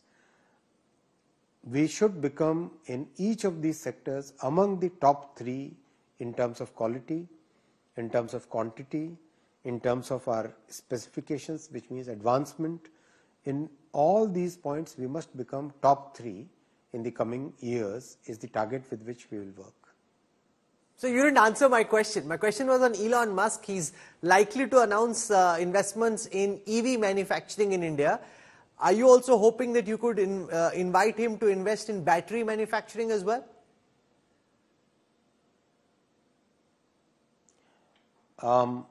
Each and every company in the world today is looking at our country, Bharat, as a major trusted destination. I'm sure Mr. Musk will also look at both EV as well as battery, as well as many other things that he's doing. He will make our country as a base for his dreams. By when do you see the first set of these chips at the fabs that you've been working on over the last several months actually come live? When will that big moment be when India actually starts manufacturing in some of the sectors that you've been working so hard on? See, the Micron chip will start rolling out of the factory by the end of this year. From the Tata and Power Chip factory, we will start seeing the chip coming out in 2026. the progress is phenomenal. If you go out and see those sites, you will look at the work which is being done, each of the sites, and we are meticulously, Prime Minister Modi ji himself follows up regularly, meticulously. He is a person who goes into details. I mean, if you, I'm sure you have seen his work up close. He goes into deep details. So that is the benefit we are getting, because when he goes into details, we can clearly prepare ourselves for a much faster execution. Okay, and finally, you know, you worked for long in Orissa. There was a lot of talk in the build-up to the election about a BJP-BJD alliance. Sir, kya hua finally alliance ka? Why didn't it come through? Give us the inside story, Minister.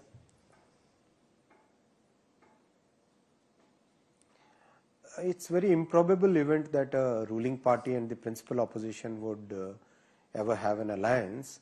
So I don't think it was a very probable kind of event. So it didn't happen, and both the parties have taken a clear call, and we are going forward, and we have a very good prospects. We will increase our numbers in good strength. We'll have a significant increase in the vote share. Congress is getting decimated there. Congress used to have about 18% vote share in Odisha. That 18% will remain lower single digit in these elections, and much of that vote share will basically shift to BJP. In the assembly, BJP had about 32% vote share, and in most of the vote share from Congress will shift to BJP. We will be making significant gains in the coming elections. You know, it's interesting how even on political alliances, you're responding statistically and probabilistically.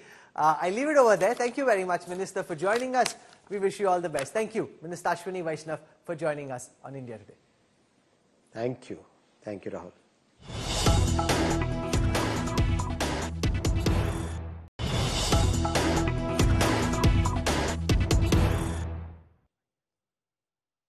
Two of the big promises made by the Prime Minister in the Ghoshna Patra are to do with bullet trains and to do with India becoming a manufacturing hub, especially in electronics.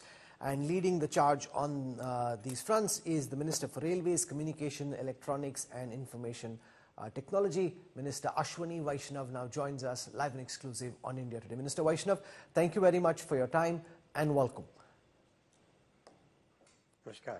I want to start by asking you about these bullet train corridors that have been planned for North, South and East India. Could you give our viewers some directional sense of where, like for example, Chennai, Bangalore, Hyderabad, where specifically in these regions are you planning the new bullet train corridors?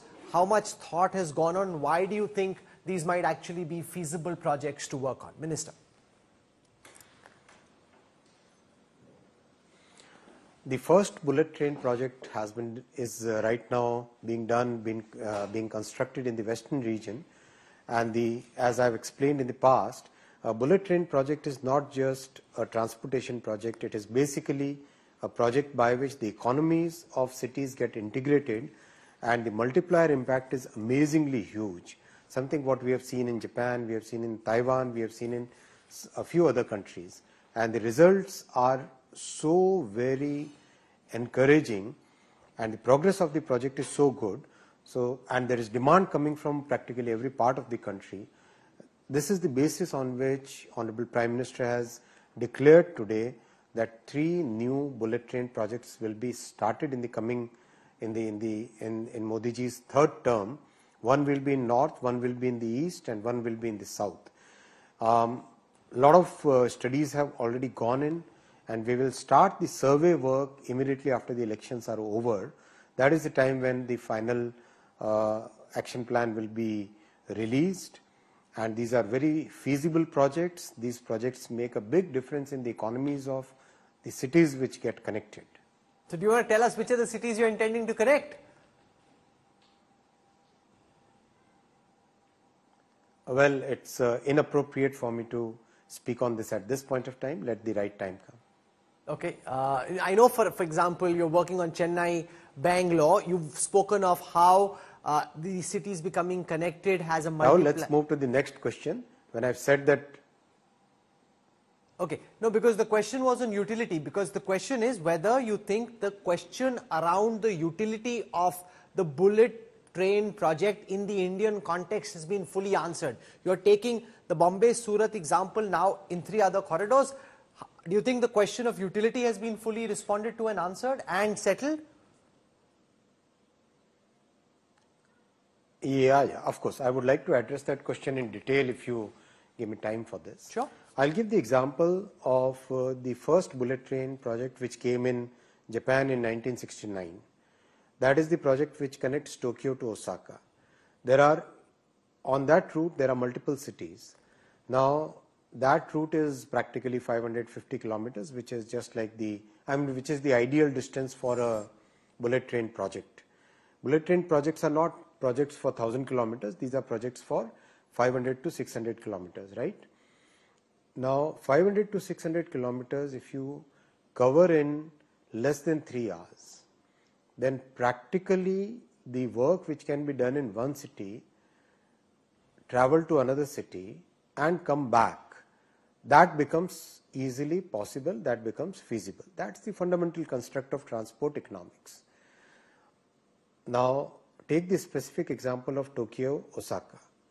Tokyo, next big is Nagoya, then Kobe, then Kyoto, then comes Osaka. So these 5 large industrial and commercial centers, they become one big economic zone. That's the fundamental change which comes when a project like bullet train comes. Similar thing happened in Taiwan. From Taipei to down south, that same change, that same phenomenon was observed. Same thing happened in South Korea. Similar things happened in Europe. So when a project of this type comes, the cities and the regions which get connected by the bullet train project, they see a significant multiplier. The same thing we will see from Mumbai. If you look at it, Mumbai, Thane, Vapi is a very big industrial center, Surat, Baroda, Anand, and then Ahmedabad. So these 6 large economies become one single economic zone. That's the benefit which comes. So the multiplier impact becomes very big. So a person who's, let's say, the supply chain of a factory in Vapi is located in Surat. It becomes so easy for people to move around, talk to the suppliers, and the equipment can be properly designed. Makes a very, very big difference. That is the basic, most fundamental utility of a bullet train project.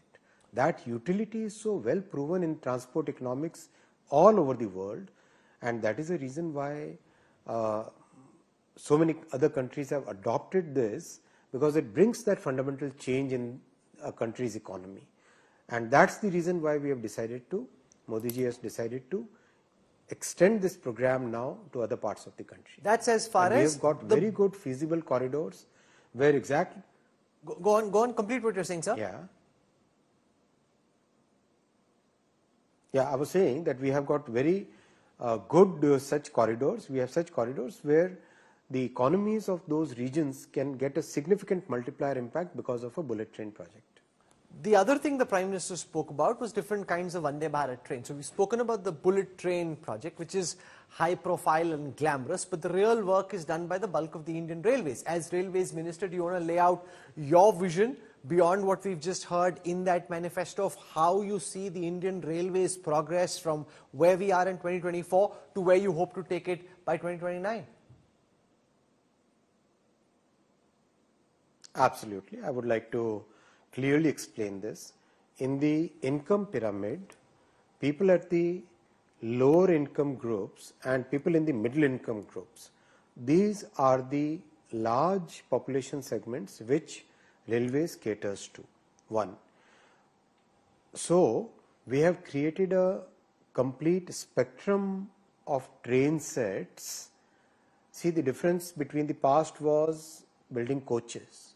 The concept which the world had already moved in 1970s and 1980s was the move towards train sets, where a complete train is constructed and that train moves without the coaches being separated. That world moved in 1970s. We started doing that in Modi ji's term, because the Congress governments never had any thinking process about railways. So our thought process is, we have Amrit Bharat train, which practically gives you a very comfortable and safe journey, where 1,000-kilometer journey, you can do it within 500 rupees. Then comes the Vande Sleeper, which will be basically for overnight journeys, about 800-900 kilometers kind of journey. So 10 o'clock you start from Delhi, and morning 6 a.m. you can easily, comfortably come out of the train in Mumbai. That kind of thinking is there for Vande Sleeper. Then Vande Bharat Metro. Vande Bharat Metro is a concept which you have seen in the many European countries, in Japan, and in fact quite a significant part of the world, where if there are two cities which are closely located within a time, within a distance of 150 to 200 kilometers, for example, Lucknow and Kanpur, for example, Bangalore and Mysuru, right? So these are cities which are close but large cities. People would like to travel frequently between, people would like to have a mode where they can travel without booking a ticket in advance. They can simply go to the station, get a train in time, and hop in and come and get down at the next place. So Vande Bharat Metro will be a train between such pairs of cities which are closely located, which are, let's say, ideally within 200 kilometers, but even up to 250 kilometers, where every, let's say, 8 o'clock, 9 o'clock, 10 o'clock, 11 o'clock, that kind of timetable will be created for the Vande Bharat Metro trains. So people don't have to worry about booking a ticket, getting reservation. Simply get into the super app is what we are going to launch, which will be a significant improvement for people's experience, our users' experience. You simply log in, just open the super app. No, so let me hold you there. Let me hold you there, Minister. Given the sheer number of people who are interested in Indian Railway tickets, and they typically book on IRCTC, explain right now what this Indian Railway super app can do, which I can't do right now. So super app will be one-stop shop built in a very, very nice methodical architecture, where everything that you do in a train service will be catered to. For example, if you find any issues related to food, for example, if there are any problems related to cleanliness, for example, buying ticket, for example, making sure that you get, you can communicate to your near ones that, okay, train is going to arrive at this particular point of time, the message can directly go to the person. Everything associated with the, see, the super app has been designed keeping the user at the center of this entire design. A passenger who would like to think about taking a train journey, from that point onwards to the planning, to the actual travel booking, to the actual travel and the period beyond that. For example, in the first 100 days itself, we will be taking up so many programs which are totally user focused. For example, the refund of a cancelled ticket. Why should it take 30 days? Why can't it be done instantaneously? Those are the things which are user friendly. They will all be done using the super app. Give me some more details. You've got a 100-day program from what I gather from that response. What are the other things to expect in the first 100 days when it comes to the railways? You've given one example. Rahul, just give me one more second to complete that concept of Vande Bharat Sleeper, Vande Bharat Metro, Amrit Bharat trains, and the Vande Bharat chair car. Chair car will be for about 500 kilometers, where you can comfortably go sitting. So that is the entire spectrum of train sets, and in parallel we are increasing the capacity of railways, because without capacity you cannot increase the services, and without increasing the services you cannot really reach the zero waiting list target that we have kept for ourselves in the next 6 to 7 years. So increasing the capacity, in the last 10 years 31,000 kilometers of railway tracks have been done. Just the year which got completed on 31st March, we ended with 5,300 kilometers, adding one entire Switzerland or a Belgium or an Austria to our railway network. And this is on the top of the 5,240 kilometers done in the previous year. So that's the pace at which infrastructure is increasing. You cannot run train on road, right? Train has to be run on tracks. So tracks have to be built, have to be constructed, which is what Congress never used to do. Congress would just announce a new train without actually looking at the infrastructure that is required to run it. So that's a fundamental difference. So we are increasing capacity, having new types of trains, redeveloping the stations, bringing user experience in a totally new way, making sure that the maintenance practices totally get overhauled, totally changing the maintenance practices, having absolutely world-class train cleaning systems, getting totally new designs of toilets. It's a total focus. See, we are a country of 140 crore people and we are a very compact country. We are today carrying about 700 crore people. We can easily, by these initiatives, will be able to easily reach 1,000 crore number in the coming 5 years. That's the way we are working in railways. That's Prime Minister Modi's vision. Minister, the Prime Minister spoke of a 100-day roadmap, that for the first 100 days the plan has already been laid. To the extent that you can you give us details of what to expect from your current charge if the government does get an opportunity to come back to power? Government will get the opportunity to come back to the power for sure, and government will roll out its 100 days plan. Modi ji has worked so hard and so meticulously. He works 24/7 for 2047. He puts each and every moment of his time. I tell you, during the preparation of the manifesto, despite doing 3-4 meetings and road shows anywhere in the country, once he comes back to Delhi, till late in the night he was discussing each and every point.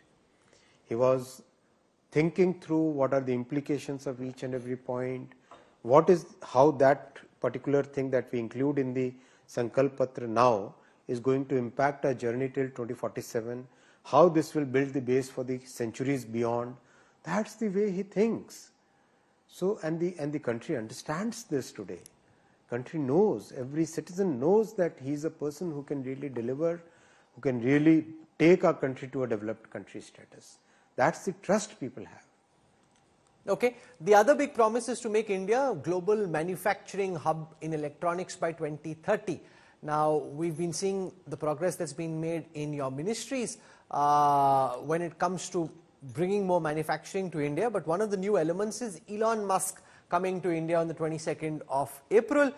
Will he be investing only in EVs, or are you also hoping to entice him into investing in batteries as well?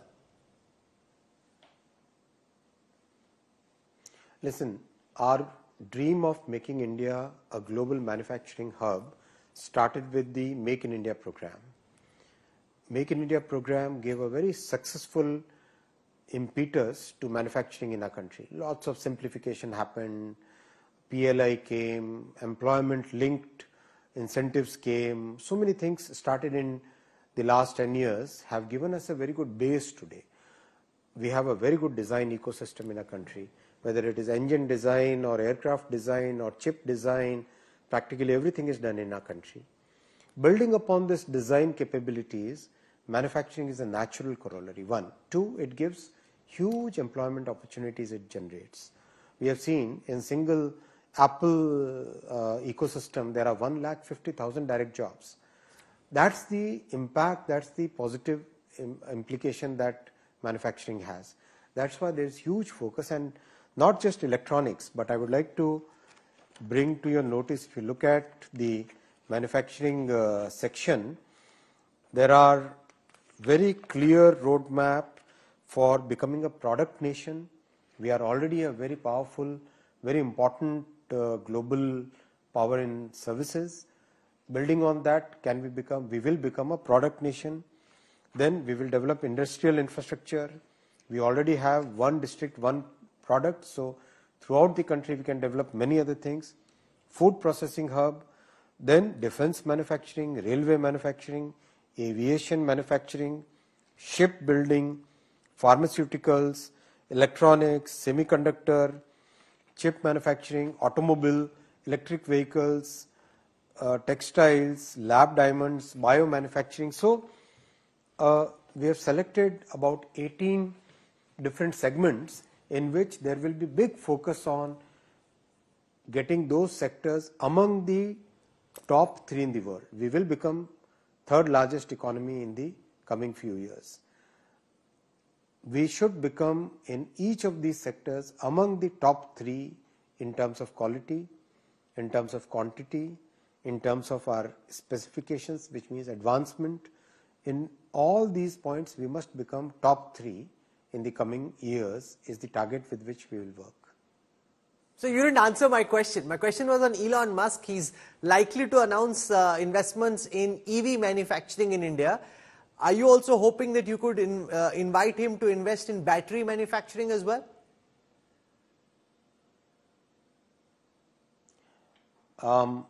Each and every company in the world today is looking at our country, Bharat, as a major trusted destination. I'm sure Mr. Musk will also look at both EV as well as battery, as well as many other things that he's doing. He will make our country as a base for his dreams. By when do you see the first set of these chips at the fabs that you've been working on over the last several months actually come live? When will that big moment be when India actually starts manufacturing in some of the sectors that you've been working so hard on? See, the Micron chip will start rolling out of the factory by the end of this year. From the Tata and Power Chip factory, we will start seeing the chip coming out in 2026. The progress is phenomenal. If you go out and see those sites, you will look at the work which is being done, each of the sites, and we are meticulously, Prime Minister Modi ji himself follows up regularly, meticulously. He's a person who goes into details. I mean, if you, I'm sure you have seen his work up close. He goes into deep details. So that is the benefit we are getting, because when he goes into details, we can clearly prepare ourselves for a much faster execution. Okay, and finally, you worked for long in Orissa. There was a lot of talk in the build-up to the election about a BJP-BJD alliance. Sir, kya hua finally alliance ka? Why didn't it come through? Give us the inside story, Minister.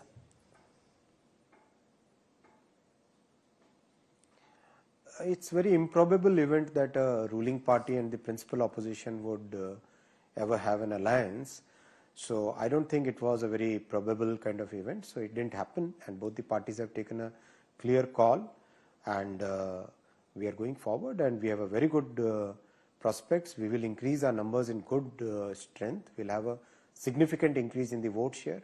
Congress is getting decimated there. Congress used to have about 18% vote share in Odisha. That 18% will remain lower single digit in these elections, and much of that vote share will basically shift to BJP.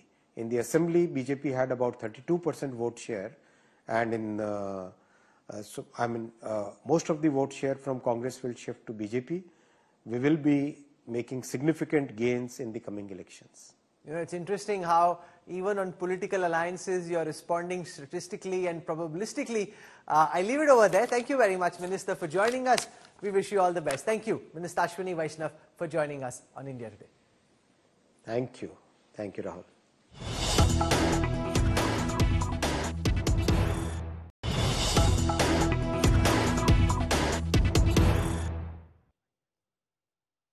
Two of the big promises made by the Prime Minister in the Ghoshna Patra are to do with bullet trains and to do with India becoming a manufacturing hub, especially in electronics.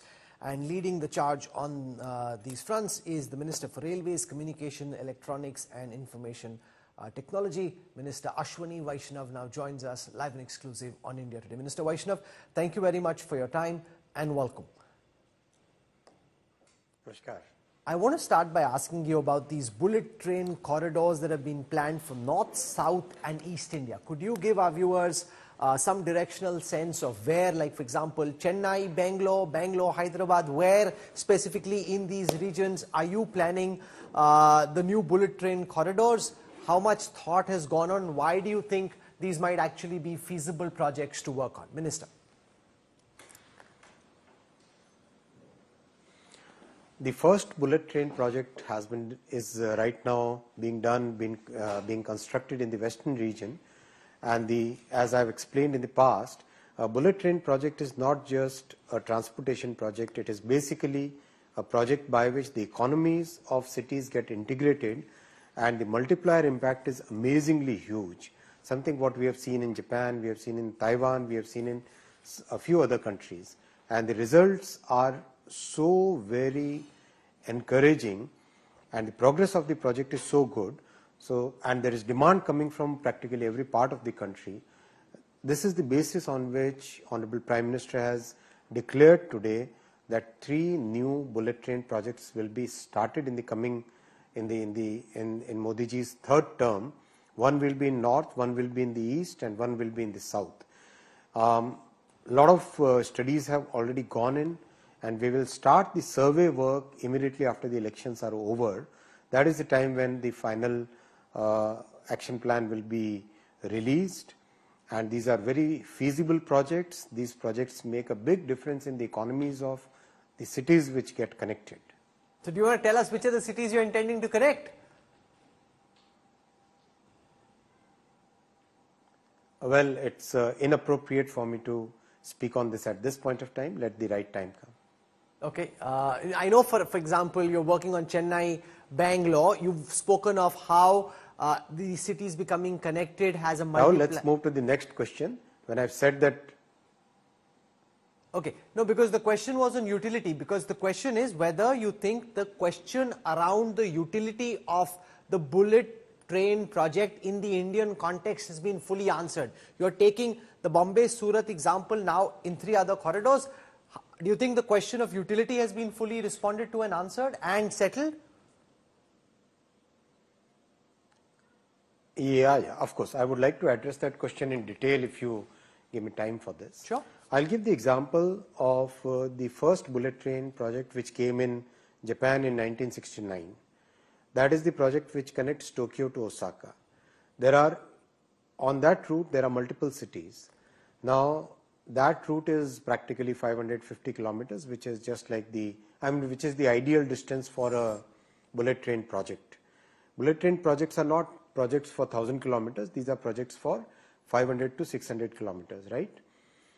Now, 500 to 600 kilometers, if you cover in less than 3 hours, then practically the work which can be done in one city, travel to another city and come back, that becomes easily possible, that becomes feasible. That's the fundamental construct of transport economics. Now, take the specific example of Tokyo, Osaka. Tokyo, next big is Nagoya, then Kobe, then Kyoto, then comes Osaka. So these 5 large industrial and commercial centers, they become one big economic zone. That's the fundamental change which comes when a project like bullet train comes. Similar thing happened in Taiwan. From Taipei to down south, that same change, that same phenomenon was observed. Same thing happened in South Korea. Similar things happened in Europe. So when a project of this type comes, the cities and the regions which get connected by the bullet train project, they see a significant multiplier. The same thing we will see from Mumbai. If you look at it, Mumbai, Thane, Vapi is a very big industrial center, Surat, Baroda, Anand, and then Ahmedabad. So these 6 large economies become one single economic zone. That's the benefit which comes. So the multiplier impact becomes very big. So a person who's, let's say, the supply chain of a factory in Vapi is located in Surat. It becomes so easy for people to move around, talk to the suppliers, and the equipment can be properly designed. Makes a very, very big difference. That is the basic, most fundamental utility of a bullet train project. That utility is so well proven in transport economics all over the world, and that is the reason why so many other countries have adopted this, because it brings that fundamental change in a country's economy. And that's the reason why we have Modi ji has decided to extend this program now to other parts of the country. That's as far as we have got very good feasible corridors. where exactly... Go on, complete what you're saying, sir. Yeah, I was saying that we have got very good such corridors. We have such corridors where the economies of those regions can get a significant multiplier impact because of a bullet train project. The other thing the Prime Minister spoke about was different kinds of Vande Bharat trains. So we've spoken about the bullet train project, which is high profile and glamorous, but the real work is done by the bulk of the Indian Railways. As Railways Minister, do you want to lay out your vision beyond what we've just heard in that manifesto of how you see the Indian Railways progress from where we are in 2024 to where you hope to take it by 2029? Absolutely. I would like to clearly explain this. In the income pyramid, people at the lower income groups and people in the middle income groups, these are the large population segments which railways caters to. One. So we have created a complete spectrum of train sets. See, the difference between the past was building coaches. The concept which the world had already moved in 1970s and 1980s was the move towards train sets, where a complete train is constructed and that train moves without the coaches being separated. That world moved in 1970s. We started doing that in Modi ji's term, because the Congress governments never had any thinking process about railways. So our thought process is, we have Amrit Bharat train, which practically gives you a very comfortable and safe journey, where 1,000-kilometer journey, you can do it within 500 rupees. Then comes the Vande Sleeper, which will be basically for overnight journeys, about 800-900 kilometers kind of journey. So 10 o'clock you start from Delhi, and morning 6 a.m. you can easily, comfortably come out of the train in Mumbai. That kind of thinking is there for Vande Sleeper. Then Vande Bharat Metro. Vande Bharat Metro is a concept which you have seen in the many European countries, in Japan, and in fact quite a significant part of the world, where if there are two cities which are closely located within a time, within a distance of 150 to 200 kilometers. For example, Lucknow and Kanpur. For example, Bangalore and Mysuru, right?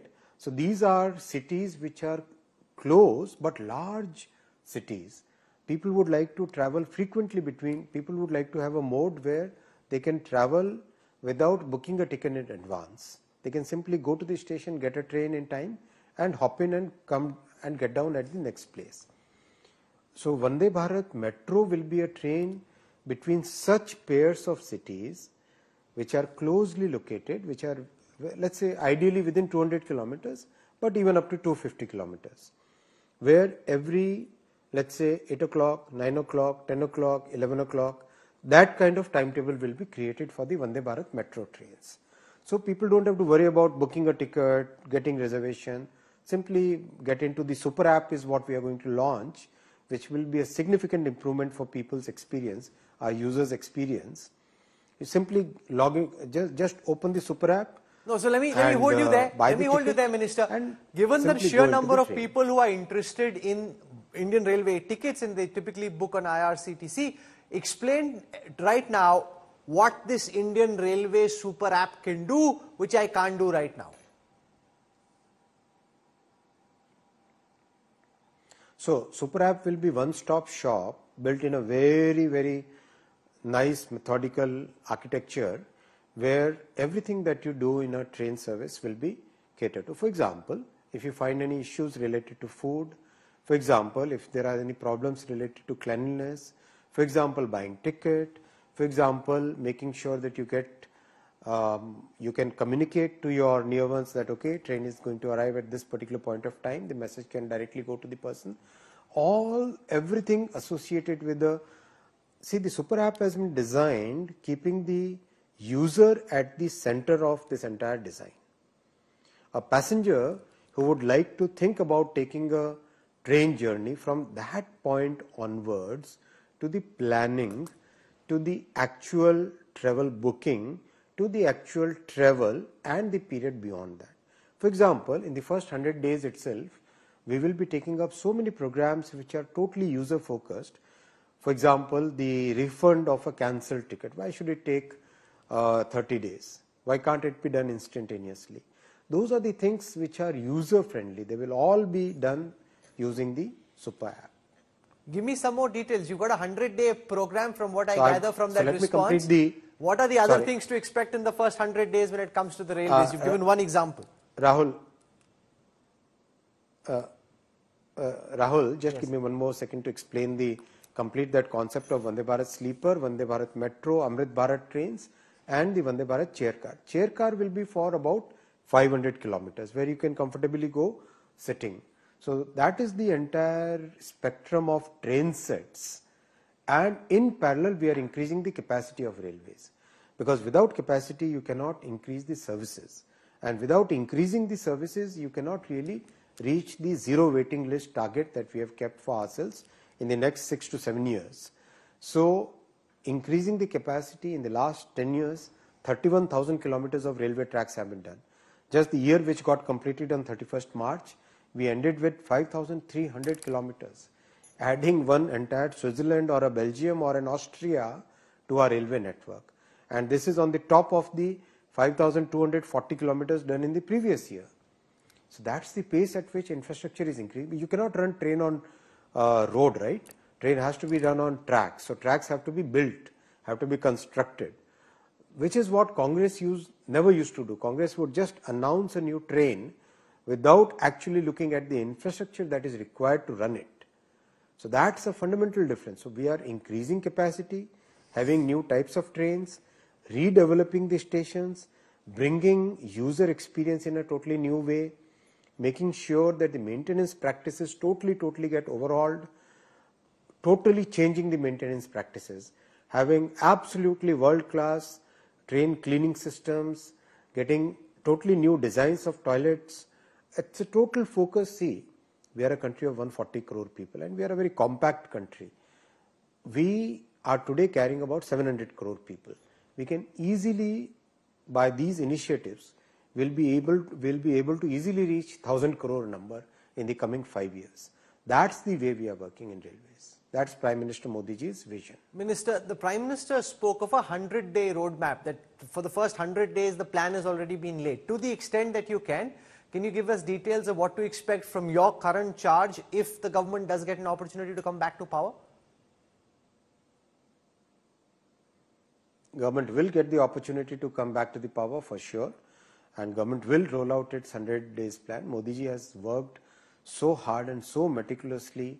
He works 24/7 for 2047. He puts each and every moment of his time. I tell you, during the preparation of the manifesto, despite doing 3-4 meetings and road shows anywhere in the country, once he comes back to Delhi, till late in the night he was discussing each and every point. He was thinking through what are the implications of each and every point, how that particular thing that we include in the Sankalp Patra now is going to impact our journey till 2047, how this will build the base for the centuries beyond. That's the way he thinks. So, and the country understands this today. Country knows, every citizen knows that he is a person who can really deliver, who can really take our country to a developed country status. That's the trust people have.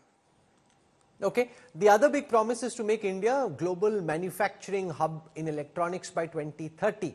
Now, we've been seeing the progress that's been made in your ministries when it comes to bringing more manufacturing to India, but one of the new elements is Elon Musk coming to India on the 22nd of April. Will he be investing only in EVs, or are you also hoping to entice him into investing in batteries as well? Listen, our dream of making India a global manufacturing hub started with the Make in India program. Make in India program gave a very successful impetus to manufacturing in our country. Lots of simplification happened, PLI came, employment linked incentives came, so many things started in the last 10 years have given us a very good base today. we have a very good design ecosystem in our country, whether it is engine design or aircraft design or chip design, practically everything is done in our country.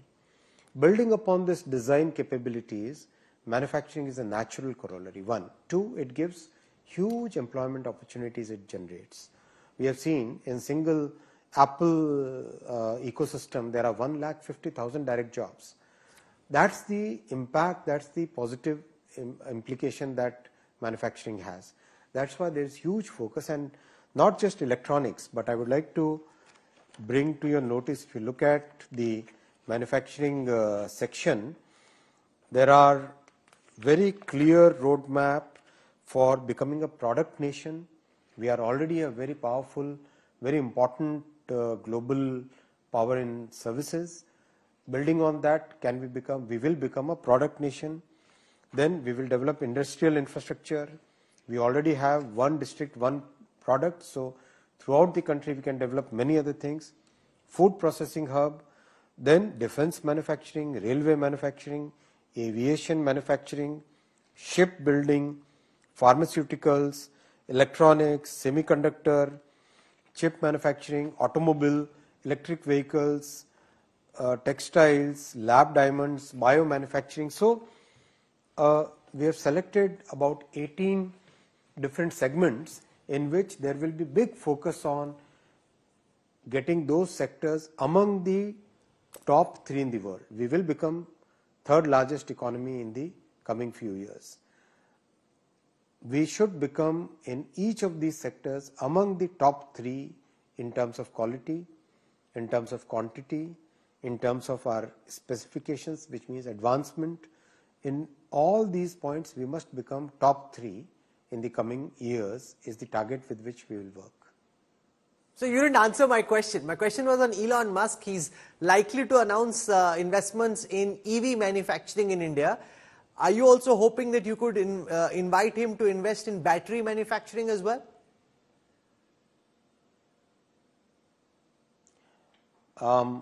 Each and every company in the world today is looking at our country, Bharat, as a major trusted destination. I'm sure Mr. Musk will also look at both EV as well as battery, as well as many other things that he's doing. He will make our country as a base for his dreams.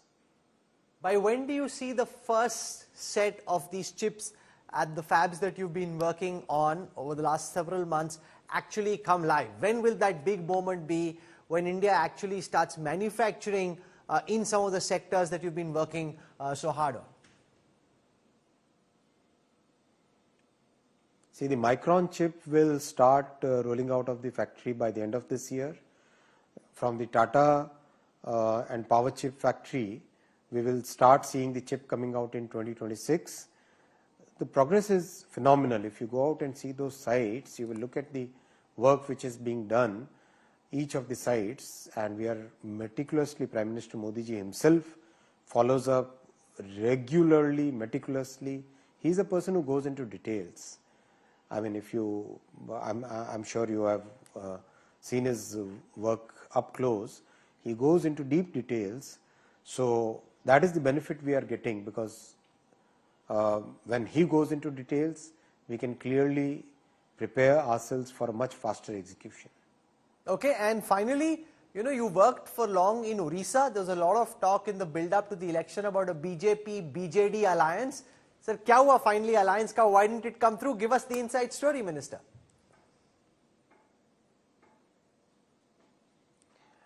It's very improbable event that a ruling party and the principal opposition would ever have an alliance.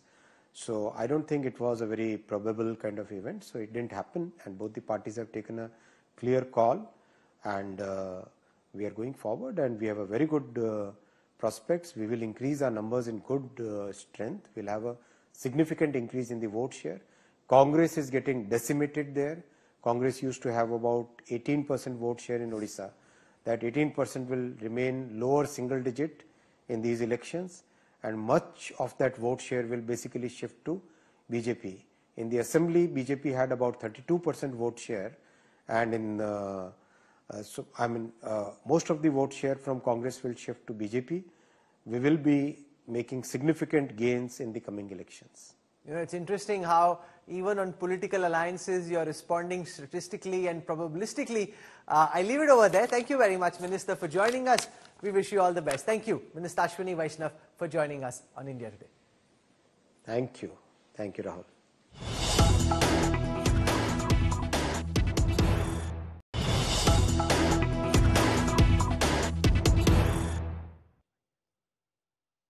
Two of the big promises made by the Prime Minister in the Ghoshna Patra are to do with bullet trains and to do with India becoming a manufacturing hub, especially in electronics. And leading the charge on these fronts is the Minister for Railways, Communication, Electronics and Information Technology. Minister Ashwini Vaishnav now joins us live and exclusive on India Today. Minister Vaishnav, thank you very much for your time and welcome. Namaskar.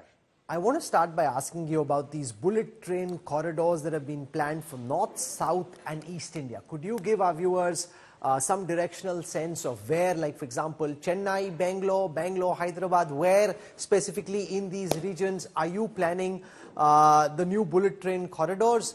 How much thought has gone on? Why do you think these might actually be feasible projects to work on? Minister.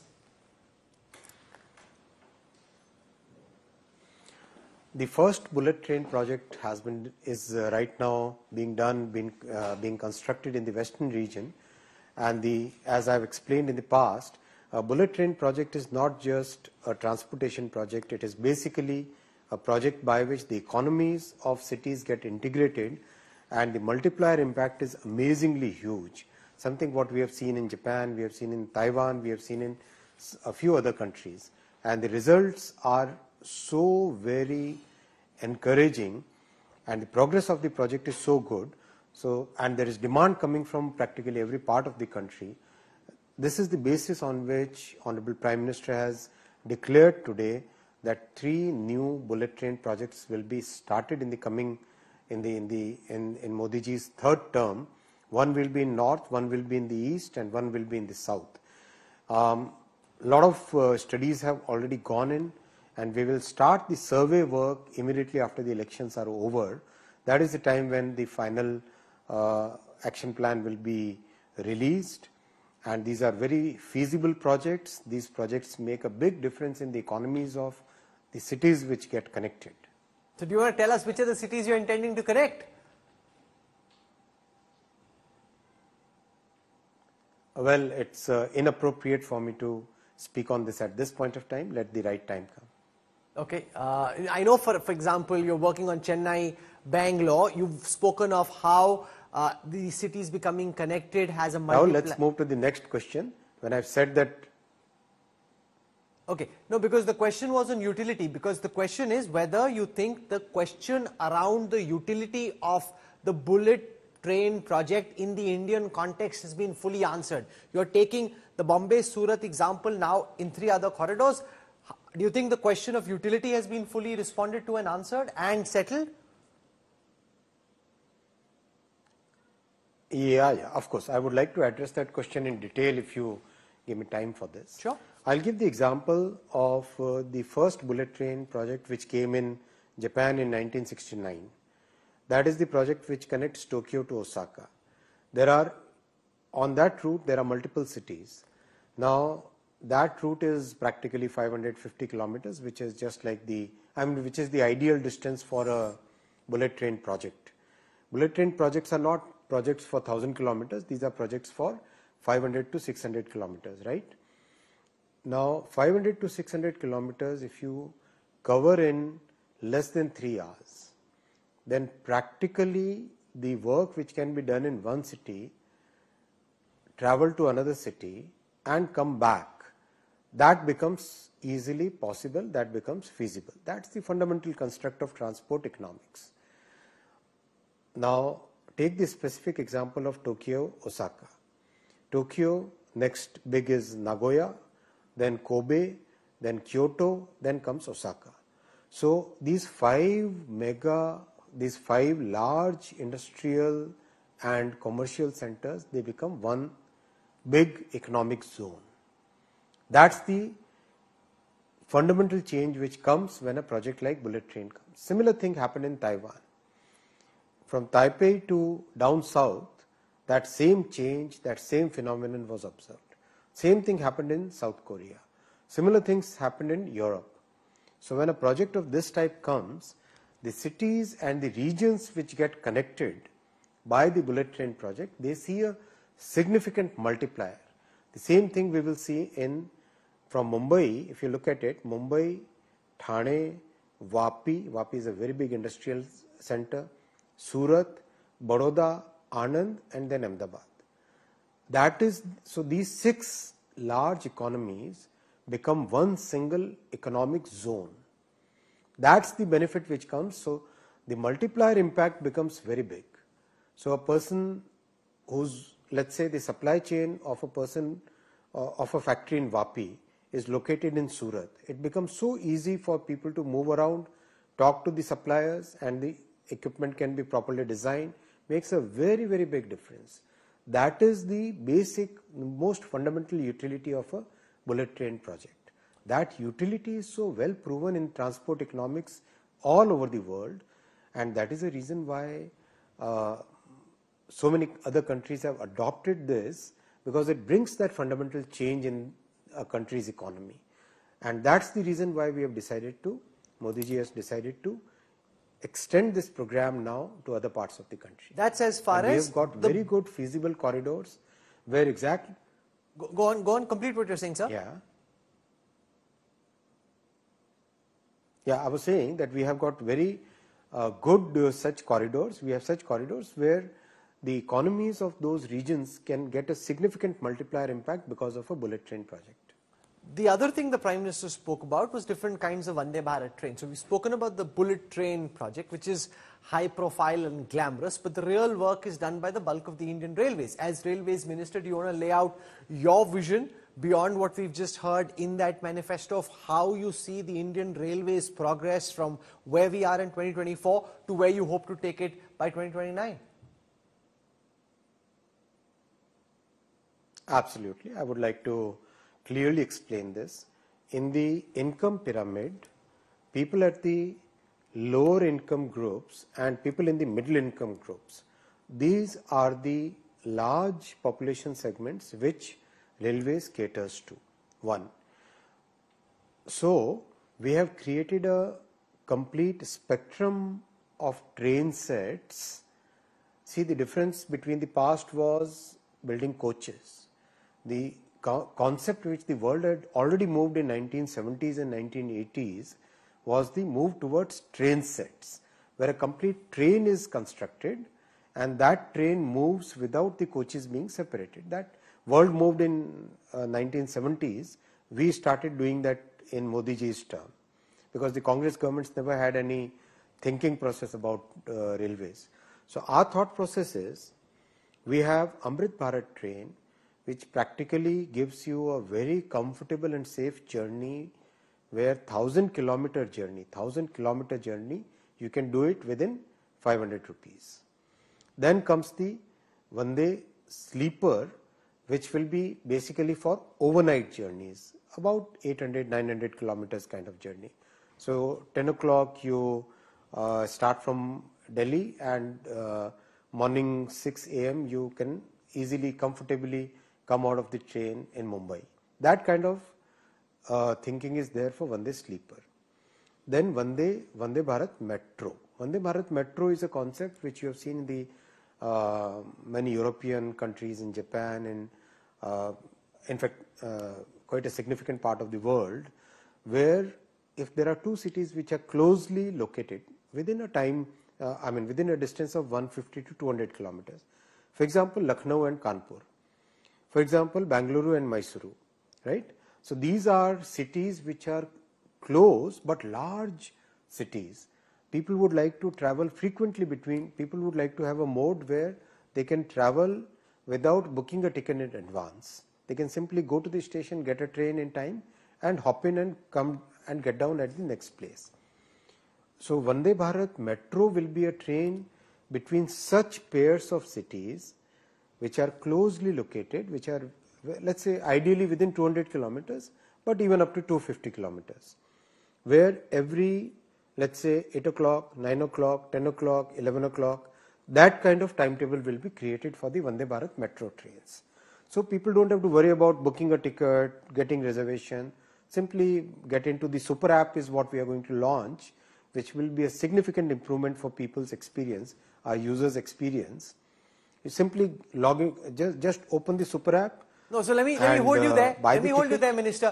Given the sheer number of people who are interested in Indian Railway tickets and they typically book on IRCTC, explain right now what this Indian Railway super app can do, which I can't do right now. So, super app will be one-stop shop built in a very, very nice methodical architecture where everything that you do in a train service will be catered to. For example, if you find any issues related to food, for example, if there are any problems related to cleanliness, for example, buying ticket, for example, making sure that you get, you can communicate to your near ones that, okay, train is going to arrive at this particular point of time, the message can directly go to the person. Everything associated with the, see, the super app has been designed keeping the user at the center of this entire design. A passenger who would like to think about taking a train journey from that point onwards to the planning, to the actual travel booking, to the actual travel and the period beyond that. For example, in the first 100 days itself, we will be taking up so many programs which are totally user focused. For example, the refund of a cancelled ticket. Why should it take 30 days? Why can't it be done instantaneously? Those are the things which are user friendly. They will all be done using the super app. Give me some more details. You've got a 100-day program from what I gather from that response. What are the other things to expect in the first 100 days when it comes to the railways? You've given one example. Rahul, just give me one more second to explain complete that concept of Vande Bharat Sleeper, Vande Bharat Metro, Amrit Bharat trains and the Vande Bharat chair car. Chair car will be for about 500 kilometers where you can comfortably go sitting.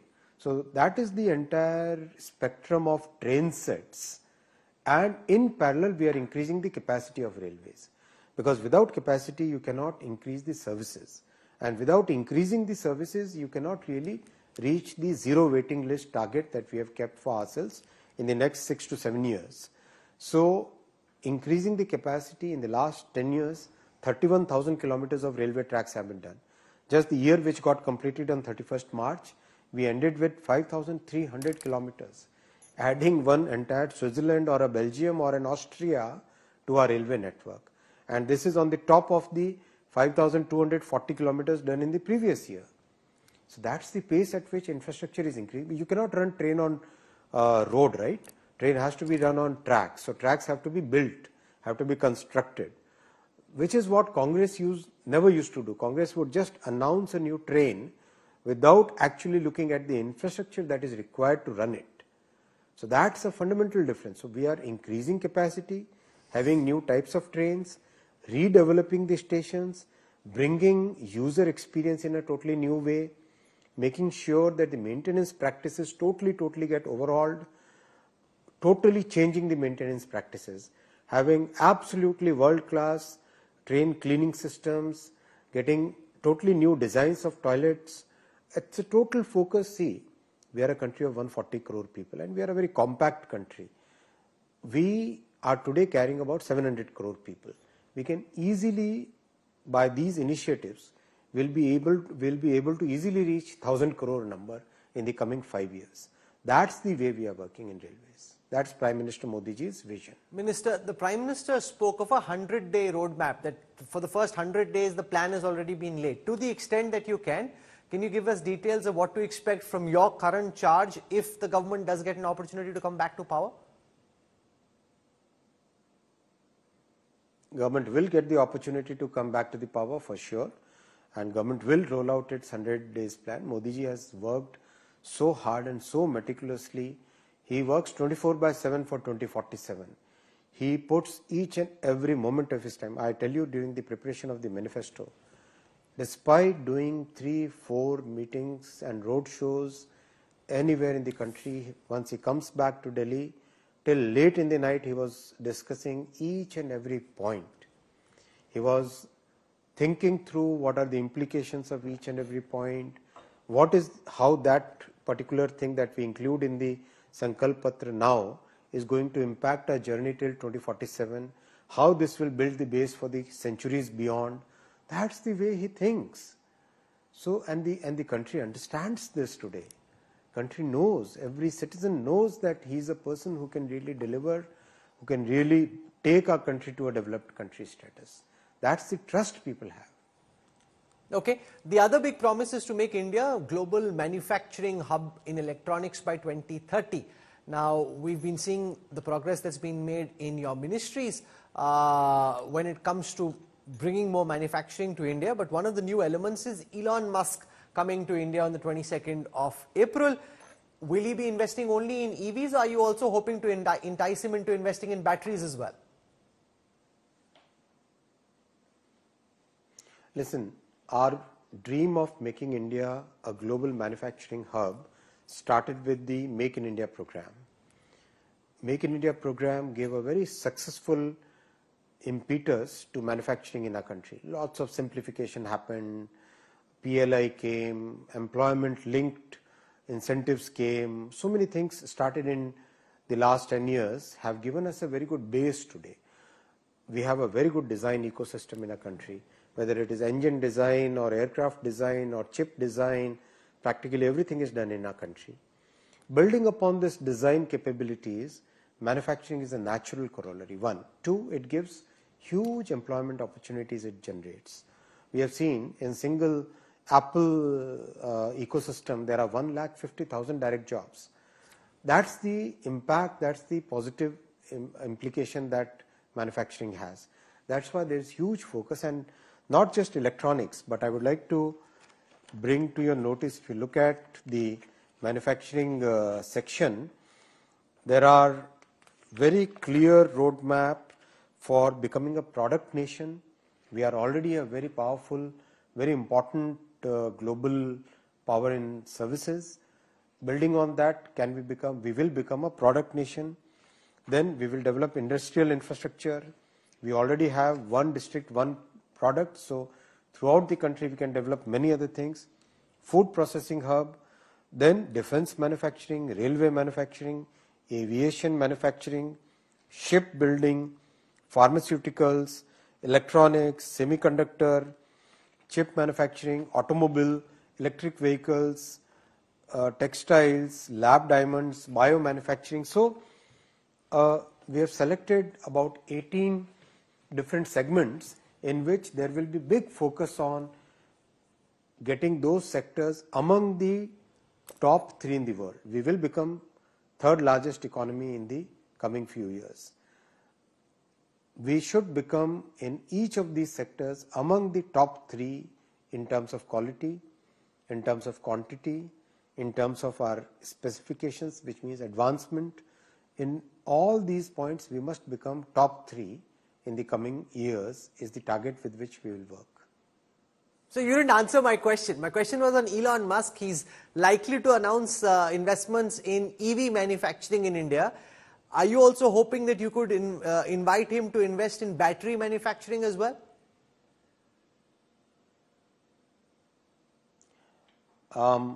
Each and every company in the world today is looking at our country, Bharat, as a major trusted destination. I'm sure Mr. Musk will also look at both EV as well as battery, as well as many other things that he's doing. He will make our country as a base for his dreams. By when do you see the first set of these chips at the fabs that you've been working on over the last several months actually come live? When will that big moment be when India actually starts manufacturing in some of the sectors that you've been working so hard on? See, the Micron chip will start rolling out of the factory by the end of this year. From the Tata and Power Chip factory, we will start seeing the chip coming out in 2026. the progress is phenomenal. If you go out and see those sites, you will look at the work which is being done, each of the sites, and we are meticulously, Prime Minister Modi ji himself follows up regularly, meticulously. He is a person who goes into details. I mean, if you, I'm sure you have seen his work up close. He goes into deep details.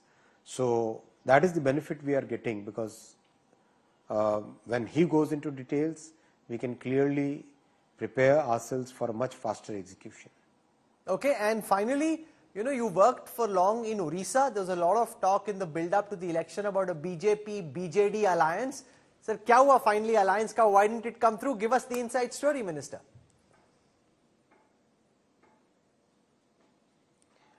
It's very improbable event that a ruling party and the principal opposition would ever have an alliance.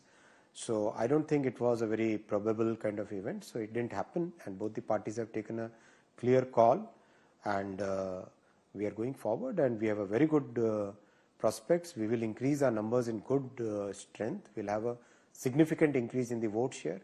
Congress is getting decimated there.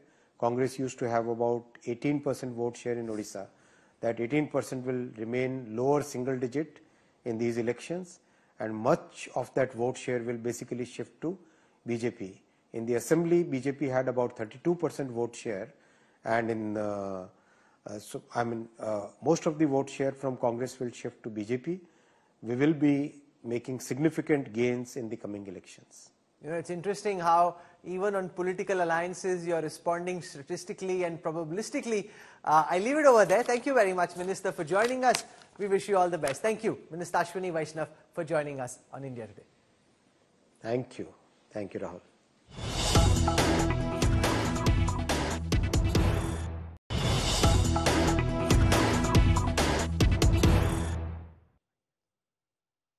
Two of the big promises made by the Prime Minister in the Ghoshna Patra are to do with bullet trains and to do with India becoming a manufacturing hub, especially in electronics. And leading the charge on these fronts is the Minister for Railways, Communication, Electronics and Information Technology. Minister Ashwini Vaishnav now joins us live and exclusive on India Today. Minister Vaishnav, thank you very much for your time and welcome. Namaskar. I want to start by asking you about these bullet train corridors that have been planned for North, South and East India. Could you give our viewers some directional sense of where, like for example, Chennai, Bangalore, Hyderabad, where specifically in these regions are you planning the new bullet train corridors?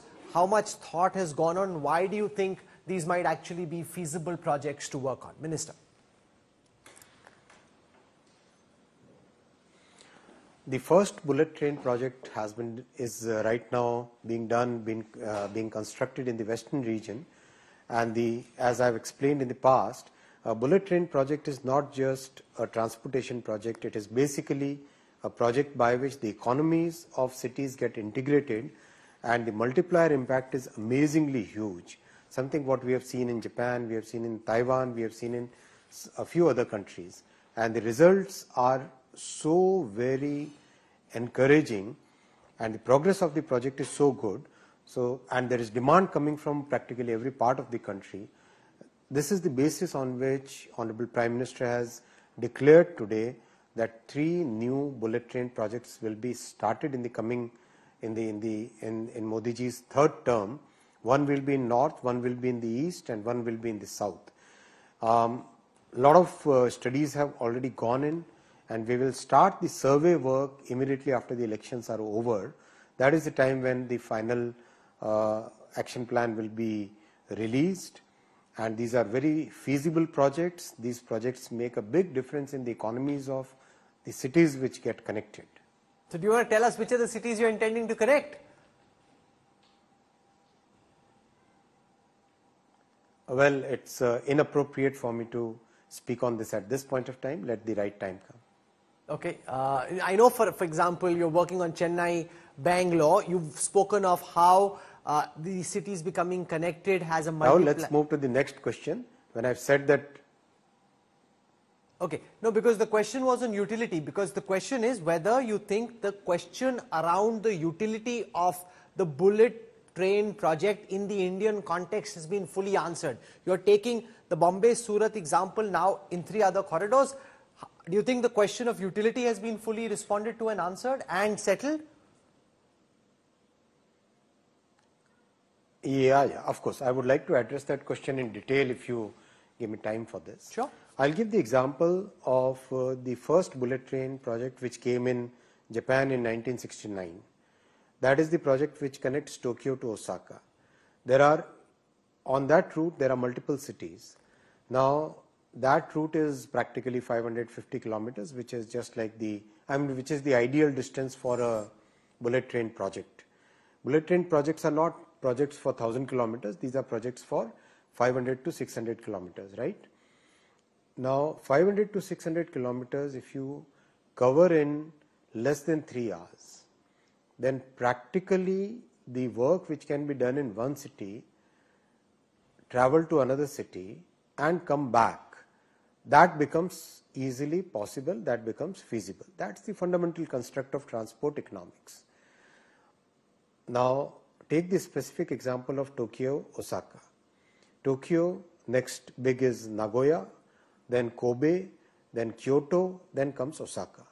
So these 5 large industrial and commercial centers, they become one big economic zone.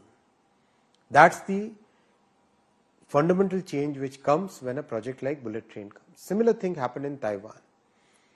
From Taipei to down south, that same change, that same phenomenon was observed. Same thing happened in South Korea. Similar things happened in Europe.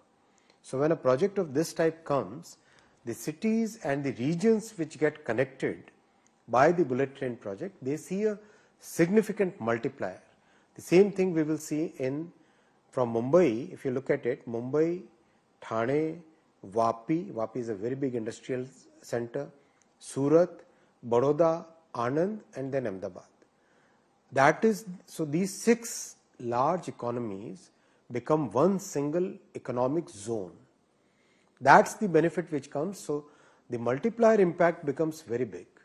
So a person who's, let's say, the supply chain of a factory in Vapi is located in Surat. It becomes so easy for people to move around, talk to the suppliers, and the equipment can be properly designed. Makes a very, very big difference. That is the basic, most fundamental utility of a bullet train project.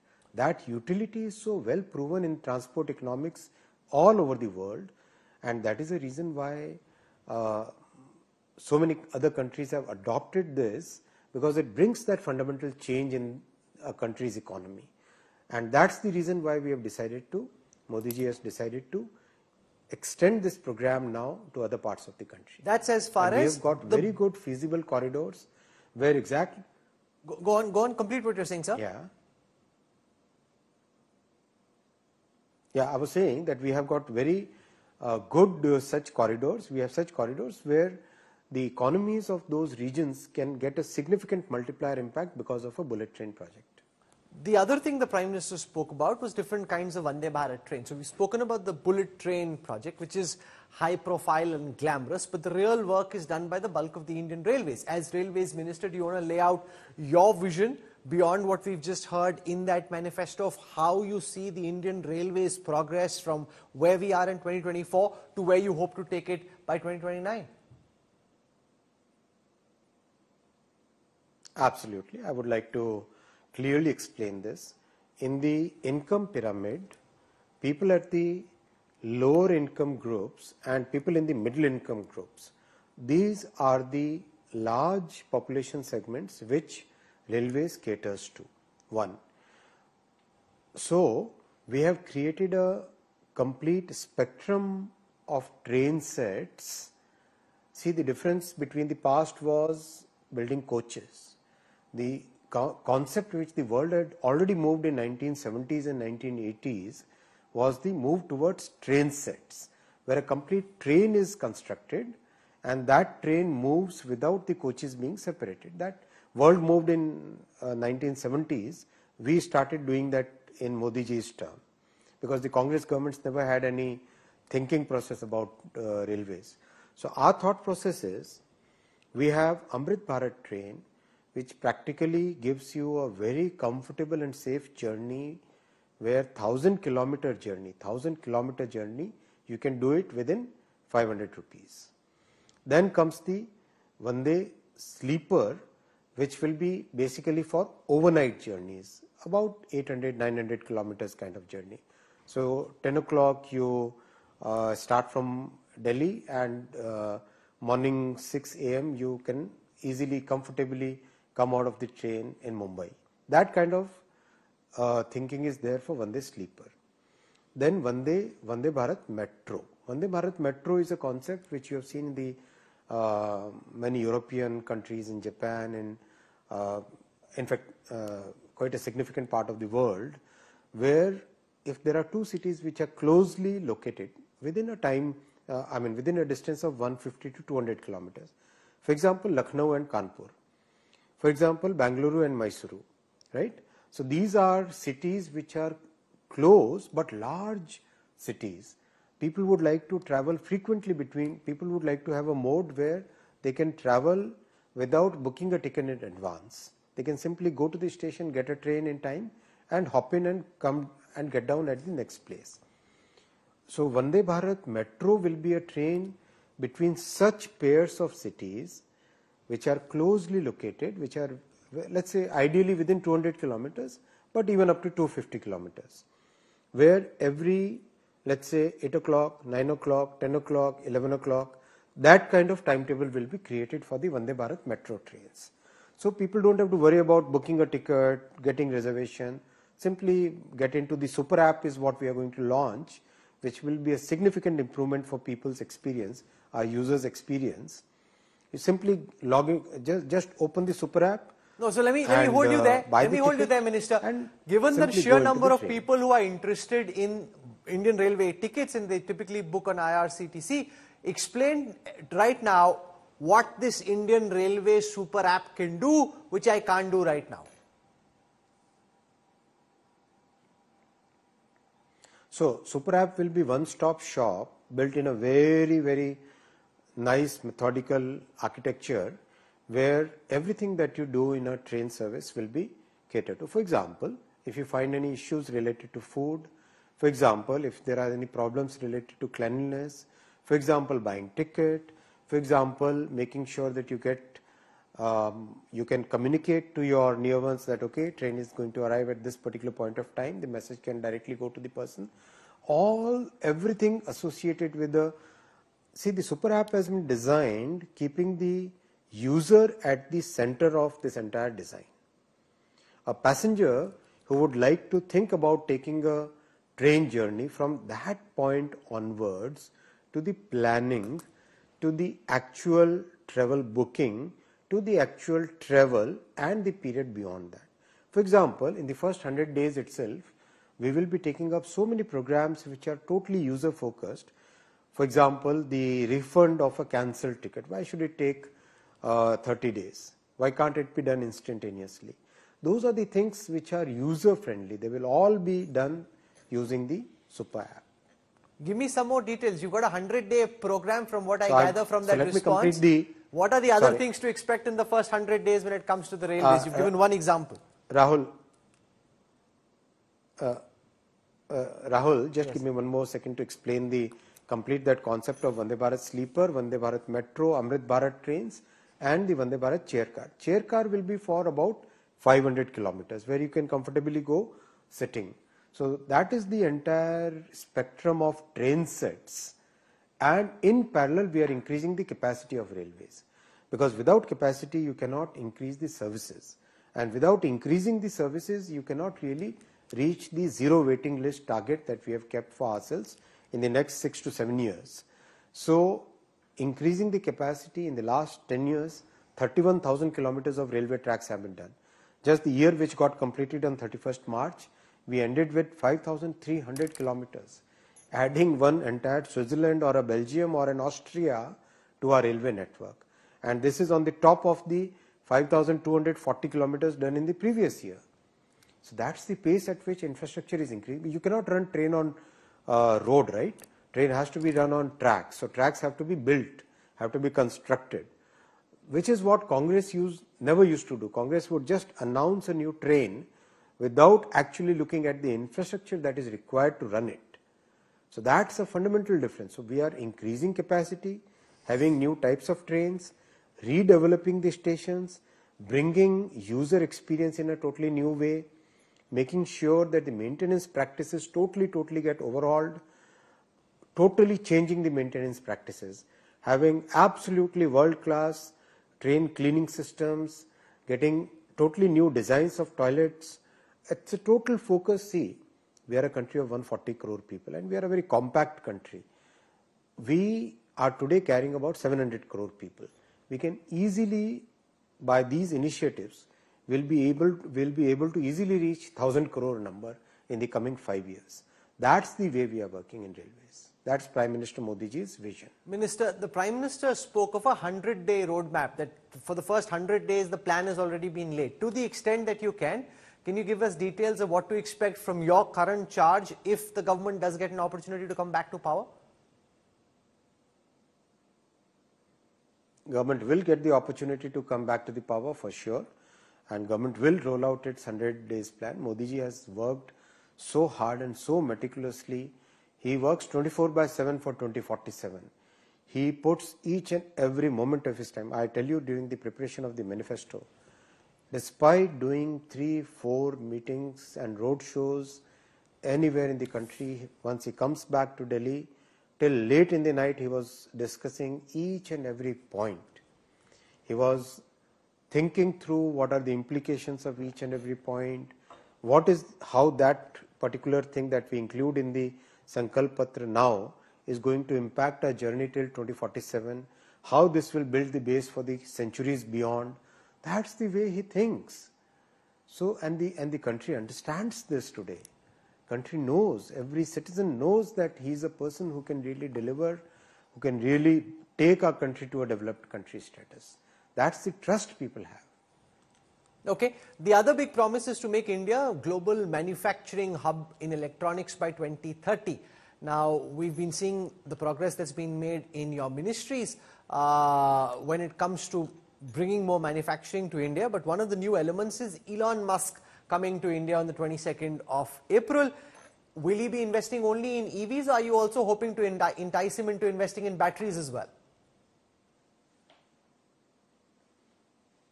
Listen, our dream of making India a global manufacturing hub started with the Make in India program. Make in India program gave a very successful impetus to manufacturing in our country. Lots of simplification happened, PLI came, employment linked incentives came, so many things started in the last 10 years have given us a very good base today. We have a very good design ecosystem in our country, whether it is engine design or aircraft design or chip design, practically everything is done in our country. Building upon this design capabilities, manufacturing is a natural corollary. 1. 2, it gives huge employment opportunities it generates. We have seen in single Apple ecosystem, there are 150,000 direct jobs. That's the impact, that's the positive implication that manufacturing has. That's why there is huge focus, and not just electronics, but I would like to bring to your notice, if you look at the manufacturing section, there are very clear roadmap for becoming a product nation. We are already a very powerful, very important global power in services. Building on that, we will become a product nation. Then we will develop industrial infrastructure. We already have one district, one product. So throughout the country, we can develop many other things. Food processing hub, then defense manufacturing, railway manufacturing, aviation manufacturing, shipbuilding, pharmaceuticals, electronics, semiconductor, chip manufacturing, automobile, electric vehicles, textiles, lab diamonds, bio manufacturing. So we have selected about 18 different segments in which there will be big focus on getting those sectors among the top 3 in the world. We will become third largest economy in the coming few years. we should become in each of these sectors among the top 3 in terms of quality, in terms of quantity, in terms of our specifications, which means advancement. In all these points, we must become top 3 in the coming years is the target with which we will work. So you didn't answer my question. My question was on Elon Musk. He's likely to announce investments in EV manufacturing in India. Are you also hoping that you could invite him to invest in battery manufacturing as well?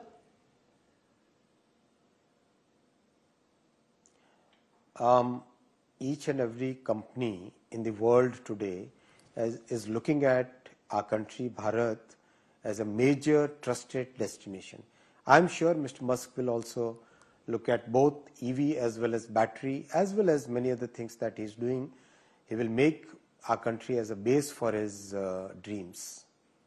By when do you see the first set of these chips at the fabs that you've been working on over the last several months actually come live? When will that big moment be when India actually starts manufacturing in some of the sectors that you've been working so hard on? See, the Micron chip will start rolling out of the factory by the end of this year. From the Tata and Power Chip factory, we will start seeing the chip coming out in 2026. The progress is phenomenal. If you go out and see those sites, you will look at the work which is being done, each of the sites, and we are meticulously, Prime Minister Modi ji himself follows up regularly, meticulously. He's a person who goes into details. I mean, if you, I'm sure you have seen his work up close. He goes into deep details. So that is the benefit we are getting, because when he goes into details, we can clearly prepare ourselves for a much faster execution. Okay, and finally, you worked for long in Orissa. There was a lot of talk in the build-up to the election about a BJP-BJD alliance. Sir, kya hua finally alliance ka? Why didn't it come through? Give us the inside story, Minister.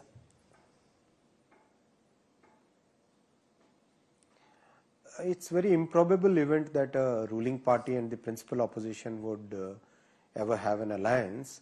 So I don't think it was a very probable kind of event. So it didn't happen, and both the parties have taken a clear call, and we are going forward, and we have a very good prospects. We will increase our numbers in good strength. We'll have a significant increase in the vote share.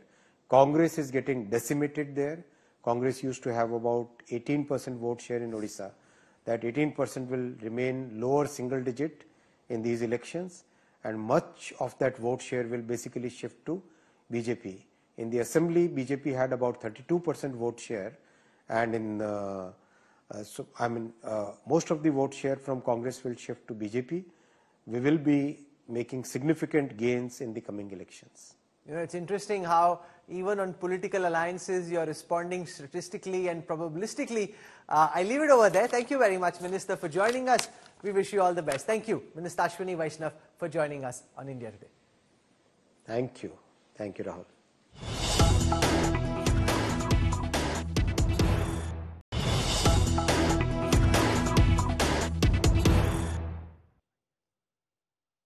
Two of the big promises made by the Prime Minister in the Ghoshna Patra are to do with bullet trains and to do with India becoming a manufacturing hub, especially in electronics.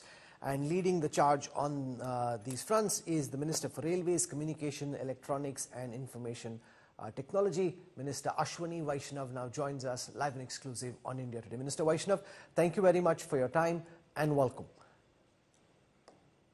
Namaskar.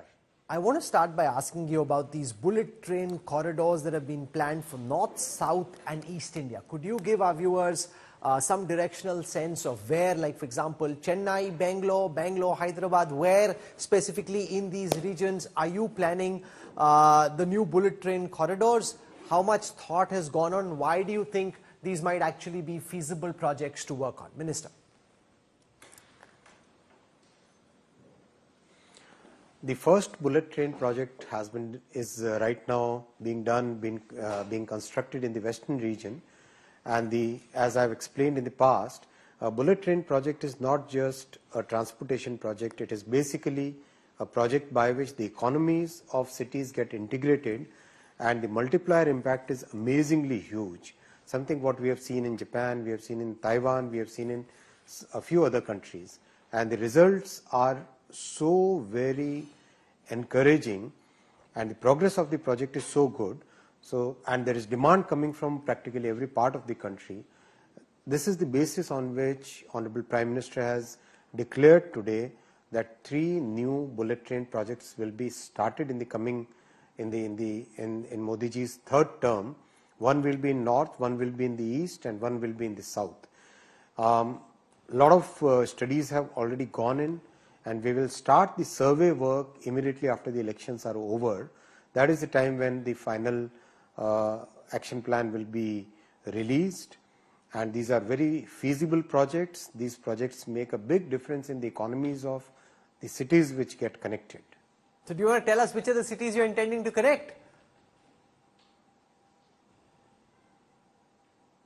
Well, it's inappropriate for me to speak on this at this point of time. Let the right time come.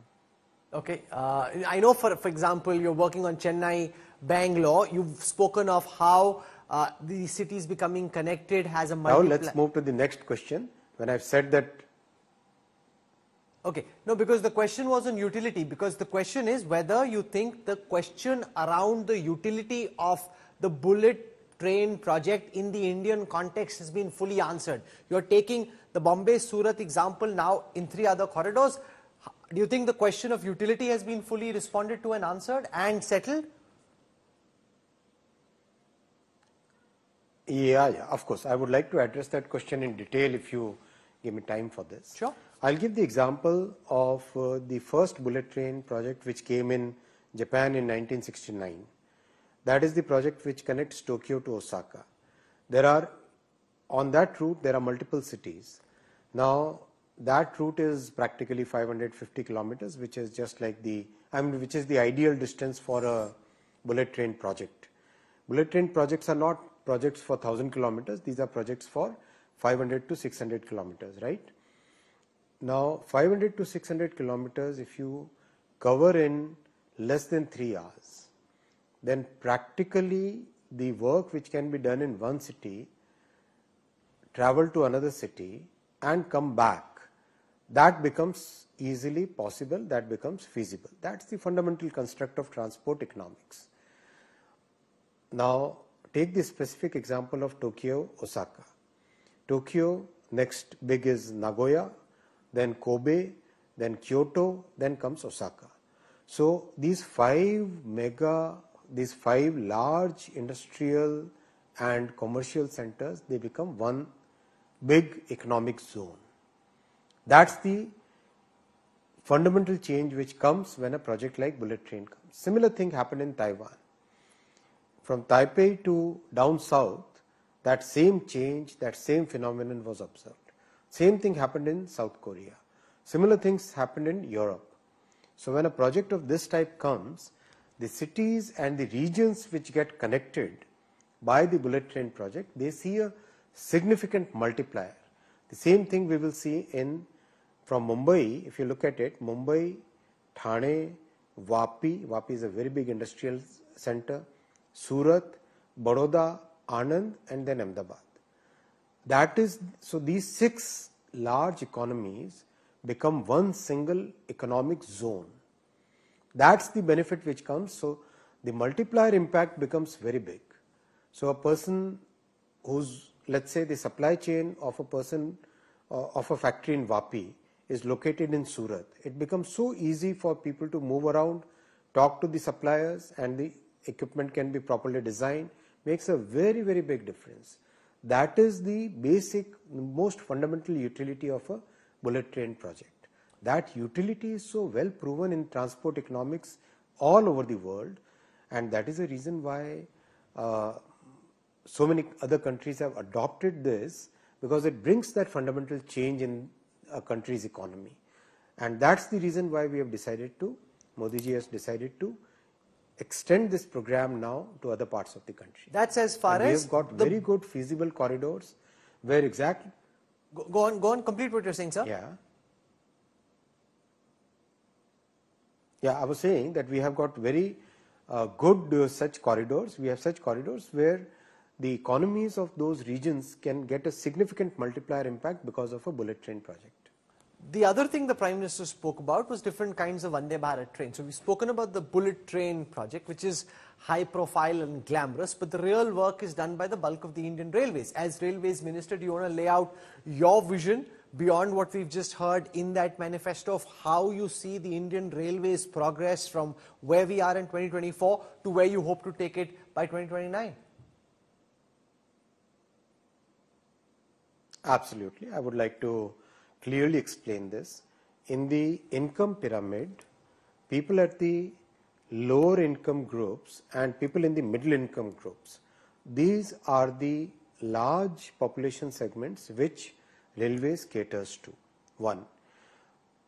So we have created a complete spectrum of train sets. See, the difference between the past was building coaches.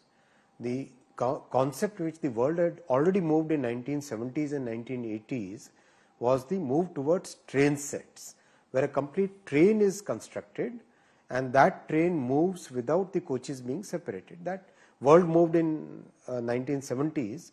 We started doing that in Modi ji's term, because the Congress governments never had any thinking process about railways. So our thought process is, we have Amrit Bharat train, which practically gives you a very comfortable and safe journey, where 1,000-kilometer journey, you can do it within 500 rupees. Then comes the Vande Sleeper, which will be basically for overnight journeys, about 800-900 kilometers kind of journey.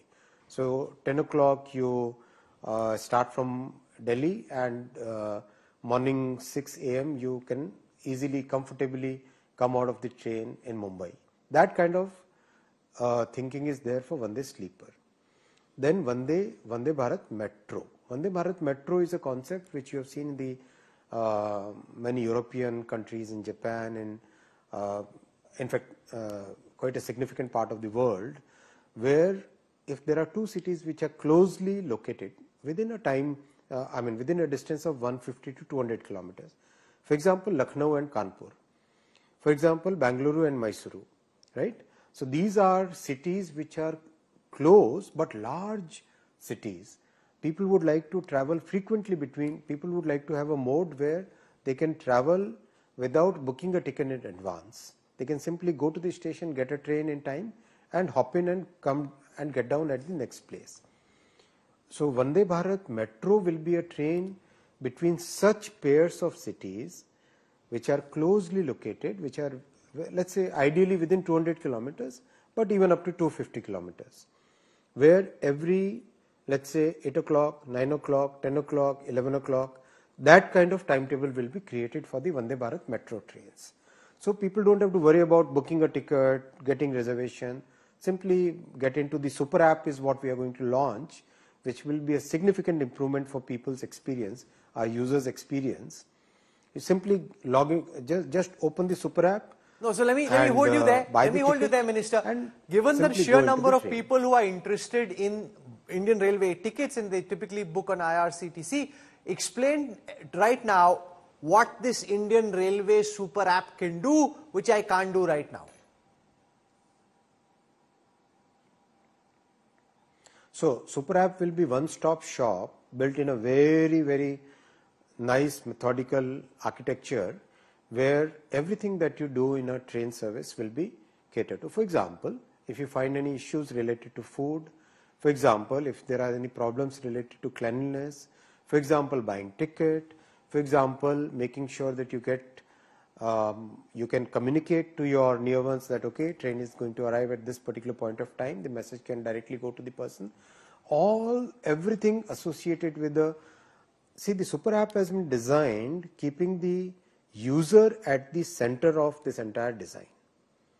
A passenger who would like to think about taking a train journey, from that point onwards to the planning, to the actual travel booking, to the actual travel and the period beyond that. For example, in the first 100 days itself, we will be taking up so many programs which are totally user focused. For example, the refund of a cancelled ticket. Why should it take 30 days? Why can't it be done instantaneously? Those are the things which are user friendly. They will all be done using the Super app. Give me some more details. You've got a 100-day program from what So I gather from that let response. me complete what are the other things to expect in the first 100 days when it comes to the railways? You've given one example. Rahul, just give me one more second to explain complete that concept of Vande Bharat Sleeper, Vande Bharat Metro, Amrit Bharat trains and the Vande Bharat chair car. Chair car will be for about 500 kilometers where you can comfortably go sitting. So that is the entire spectrum of train sets, and in parallel we are increasing the capacity of railways, because without capacity you cannot increase the services, and without increasing the services you cannot really reach the zero waiting list target that we have kept for ourselves in the next 6 to 7 years. So increasing the capacity in the last 10 years, 31,000 kilometers of railway tracks have been done. Just the year which got completed on 31st March, we ended with 5,300 kilometers, adding one entire Switzerland or a Belgium or an Austria to our railway network. And this is on the top of the 5,240 kilometers done in the previous year. So that's the pace at which infrastructure is increasing. You cannot run train on road, right? Train has to be run on tracks. So tracks have to be built, have to be constructed, which is what Congress never used to do. Congress would just announce a new train without actually looking at the infrastructure that is required to run it. So that's a fundamental difference. So we are increasing capacity, having new types of trains, redeveloping the stations, bringing user experience in a totally new way, making sure that the maintenance practices totally get overhauled, totally changing the maintenance practices, having absolutely world-class train cleaning systems, getting totally new designs of toilets. It's a total focus. See, we are a country of 140 crore people and we are a very compact country. We are today carrying about 700 crore people. We can easily, by these initiatives, will be able to easily reach 1,000 crore number in the coming 5 years. That's the way we are working in railways. That's Prime Minister Modi ji's vision. Minister, the Prime Minister spoke of a 100-day roadmap, that for the first 100 days the plan has already been laid. To the extent that you can you give us details of what to expect from your current charge if the government does get an opportunity to come back to power? Government will get the opportunity to come back to the power for sure, and government will roll out its 100 days plan. Modi ji has worked so hard and so meticulously. He works 24/7 for 2047.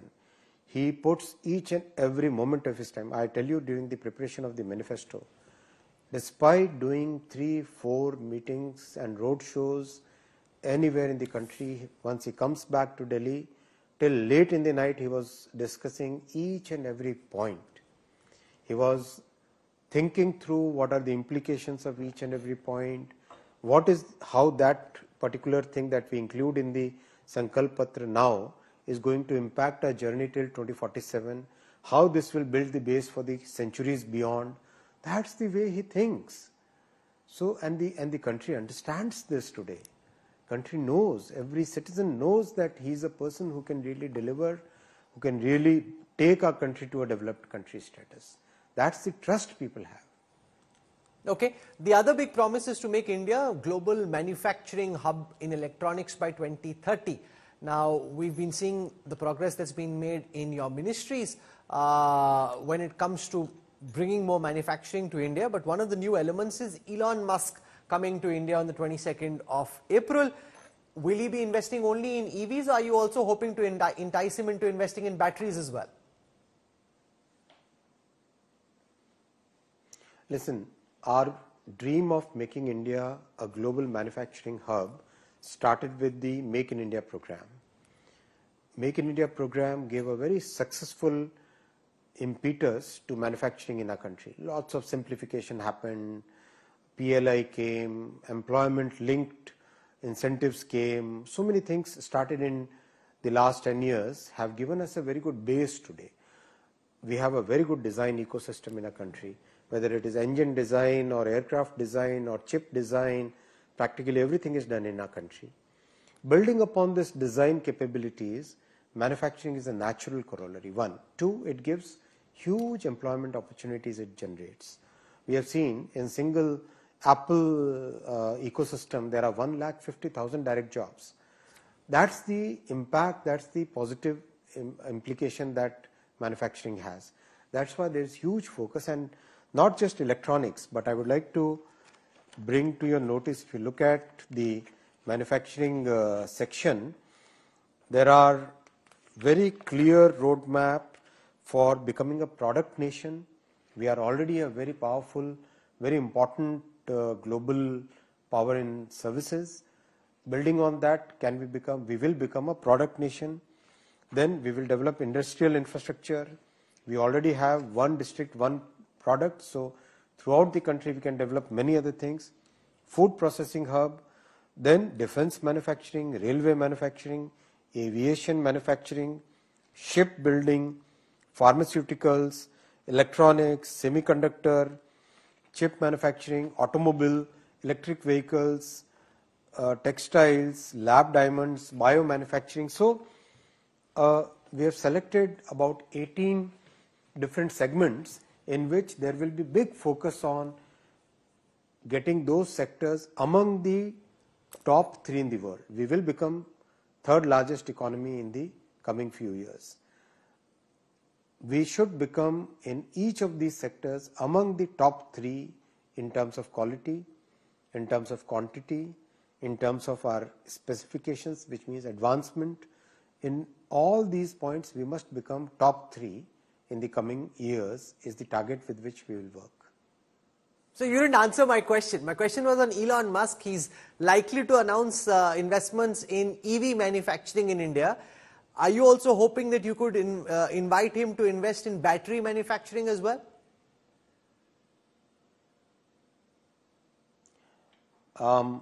Each and every company in the world today is looking at our country, Bharat, as a major trusted destination. I'm sure Mr. Musk will also look at both EV as well as battery, as well as many other things that he's doing. He will make our country as a base for his dreams. By when do you see the first set of these chips at the fabs that you've been working on over the last several months actually come live? When will that big moment be when India actually starts manufacturing in some of the sectors that you've been working so hard on? See, the Micron chip will start rolling out of the factory by the end of this year. From the Tata and Power Chip factory, we will start seeing the chip coming out in 2026. The progress is phenomenal. If you go out and see those sites, you will look at the work which is being done, each of the sites, and we are meticulously, Prime Minister Modi ji himself follows up regularly, meticulously. He's a person who goes into details. I mean, I'm sure you have seen his work up close. He goes into deep details.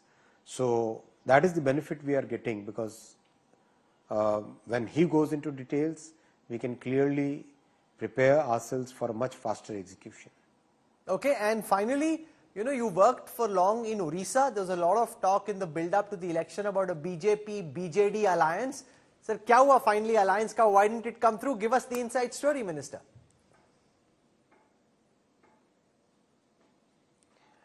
It's very improbable event that a ruling party and the principal opposition would ever have an alliance. So I don't think it was a very probable kind of event. So it didn't happen, and both the parties have taken a clear call, and we are going forward, and we have a very good prospects. We will increase our numbers in good strength. We'll have a significant increase in the vote share. Congress is getting decimated there. Congress used to have about 18% vote share in Odisha. That 18% will remain lower single digit in these elections, and much of that vote share will basically shift to BJP. In the assembly, BJP had about 32% vote share, and in most of the vote share from Congress will shift to BJP. We will be making significant gains in the coming elections. It's interesting how even on political alliances, you're responding statistically and probabilistically. I leave it over there. Thank you very much, Minister, for joining us. We wish you all the best. Thank you, Minister Ashwini Vaishnav, for joining us on India Today. Thank you. Thank you, Rahul.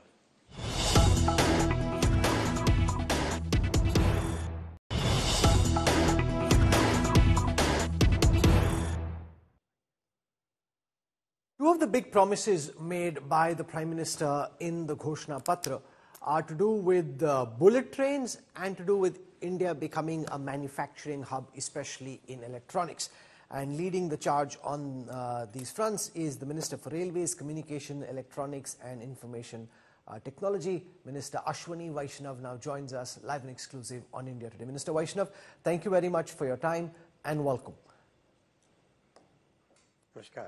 I want to start by asking you about these bullet train corridors that have been planned for North, South and East India. Could you give our viewers some directional sense of where, like for example, Chennai, Bangalore, Hyderabad, where specifically in these regions are you planning the new bullet train corridors? How much thought has gone on? Why do you think these might actually be feasible projects to work on? Minister.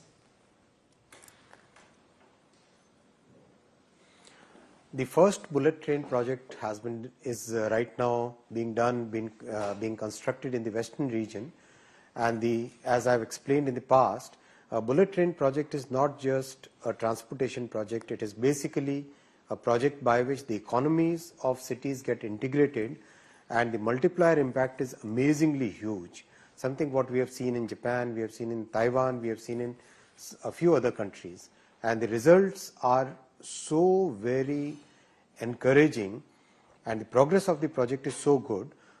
And there is demand coming from practically every part of the country. This is the basis on which Honorable Prime Minister has declared today that 3 new bullet train projects will be started in the coming in Modi ji's third term. One will be in north, one will be in the east, and one will be in the south. Lot of studies have already gone in, and we will start the survey work immediately after the elections are over. That is the time when the final action plan will be released, and these are very feasible projects. These projects make a big difference in the economies of the cities which get connected. So do you want to tell us which are the cities you're intending to connect? Well, it's inappropriate for me to speak on this at this point of time. Let the right time come.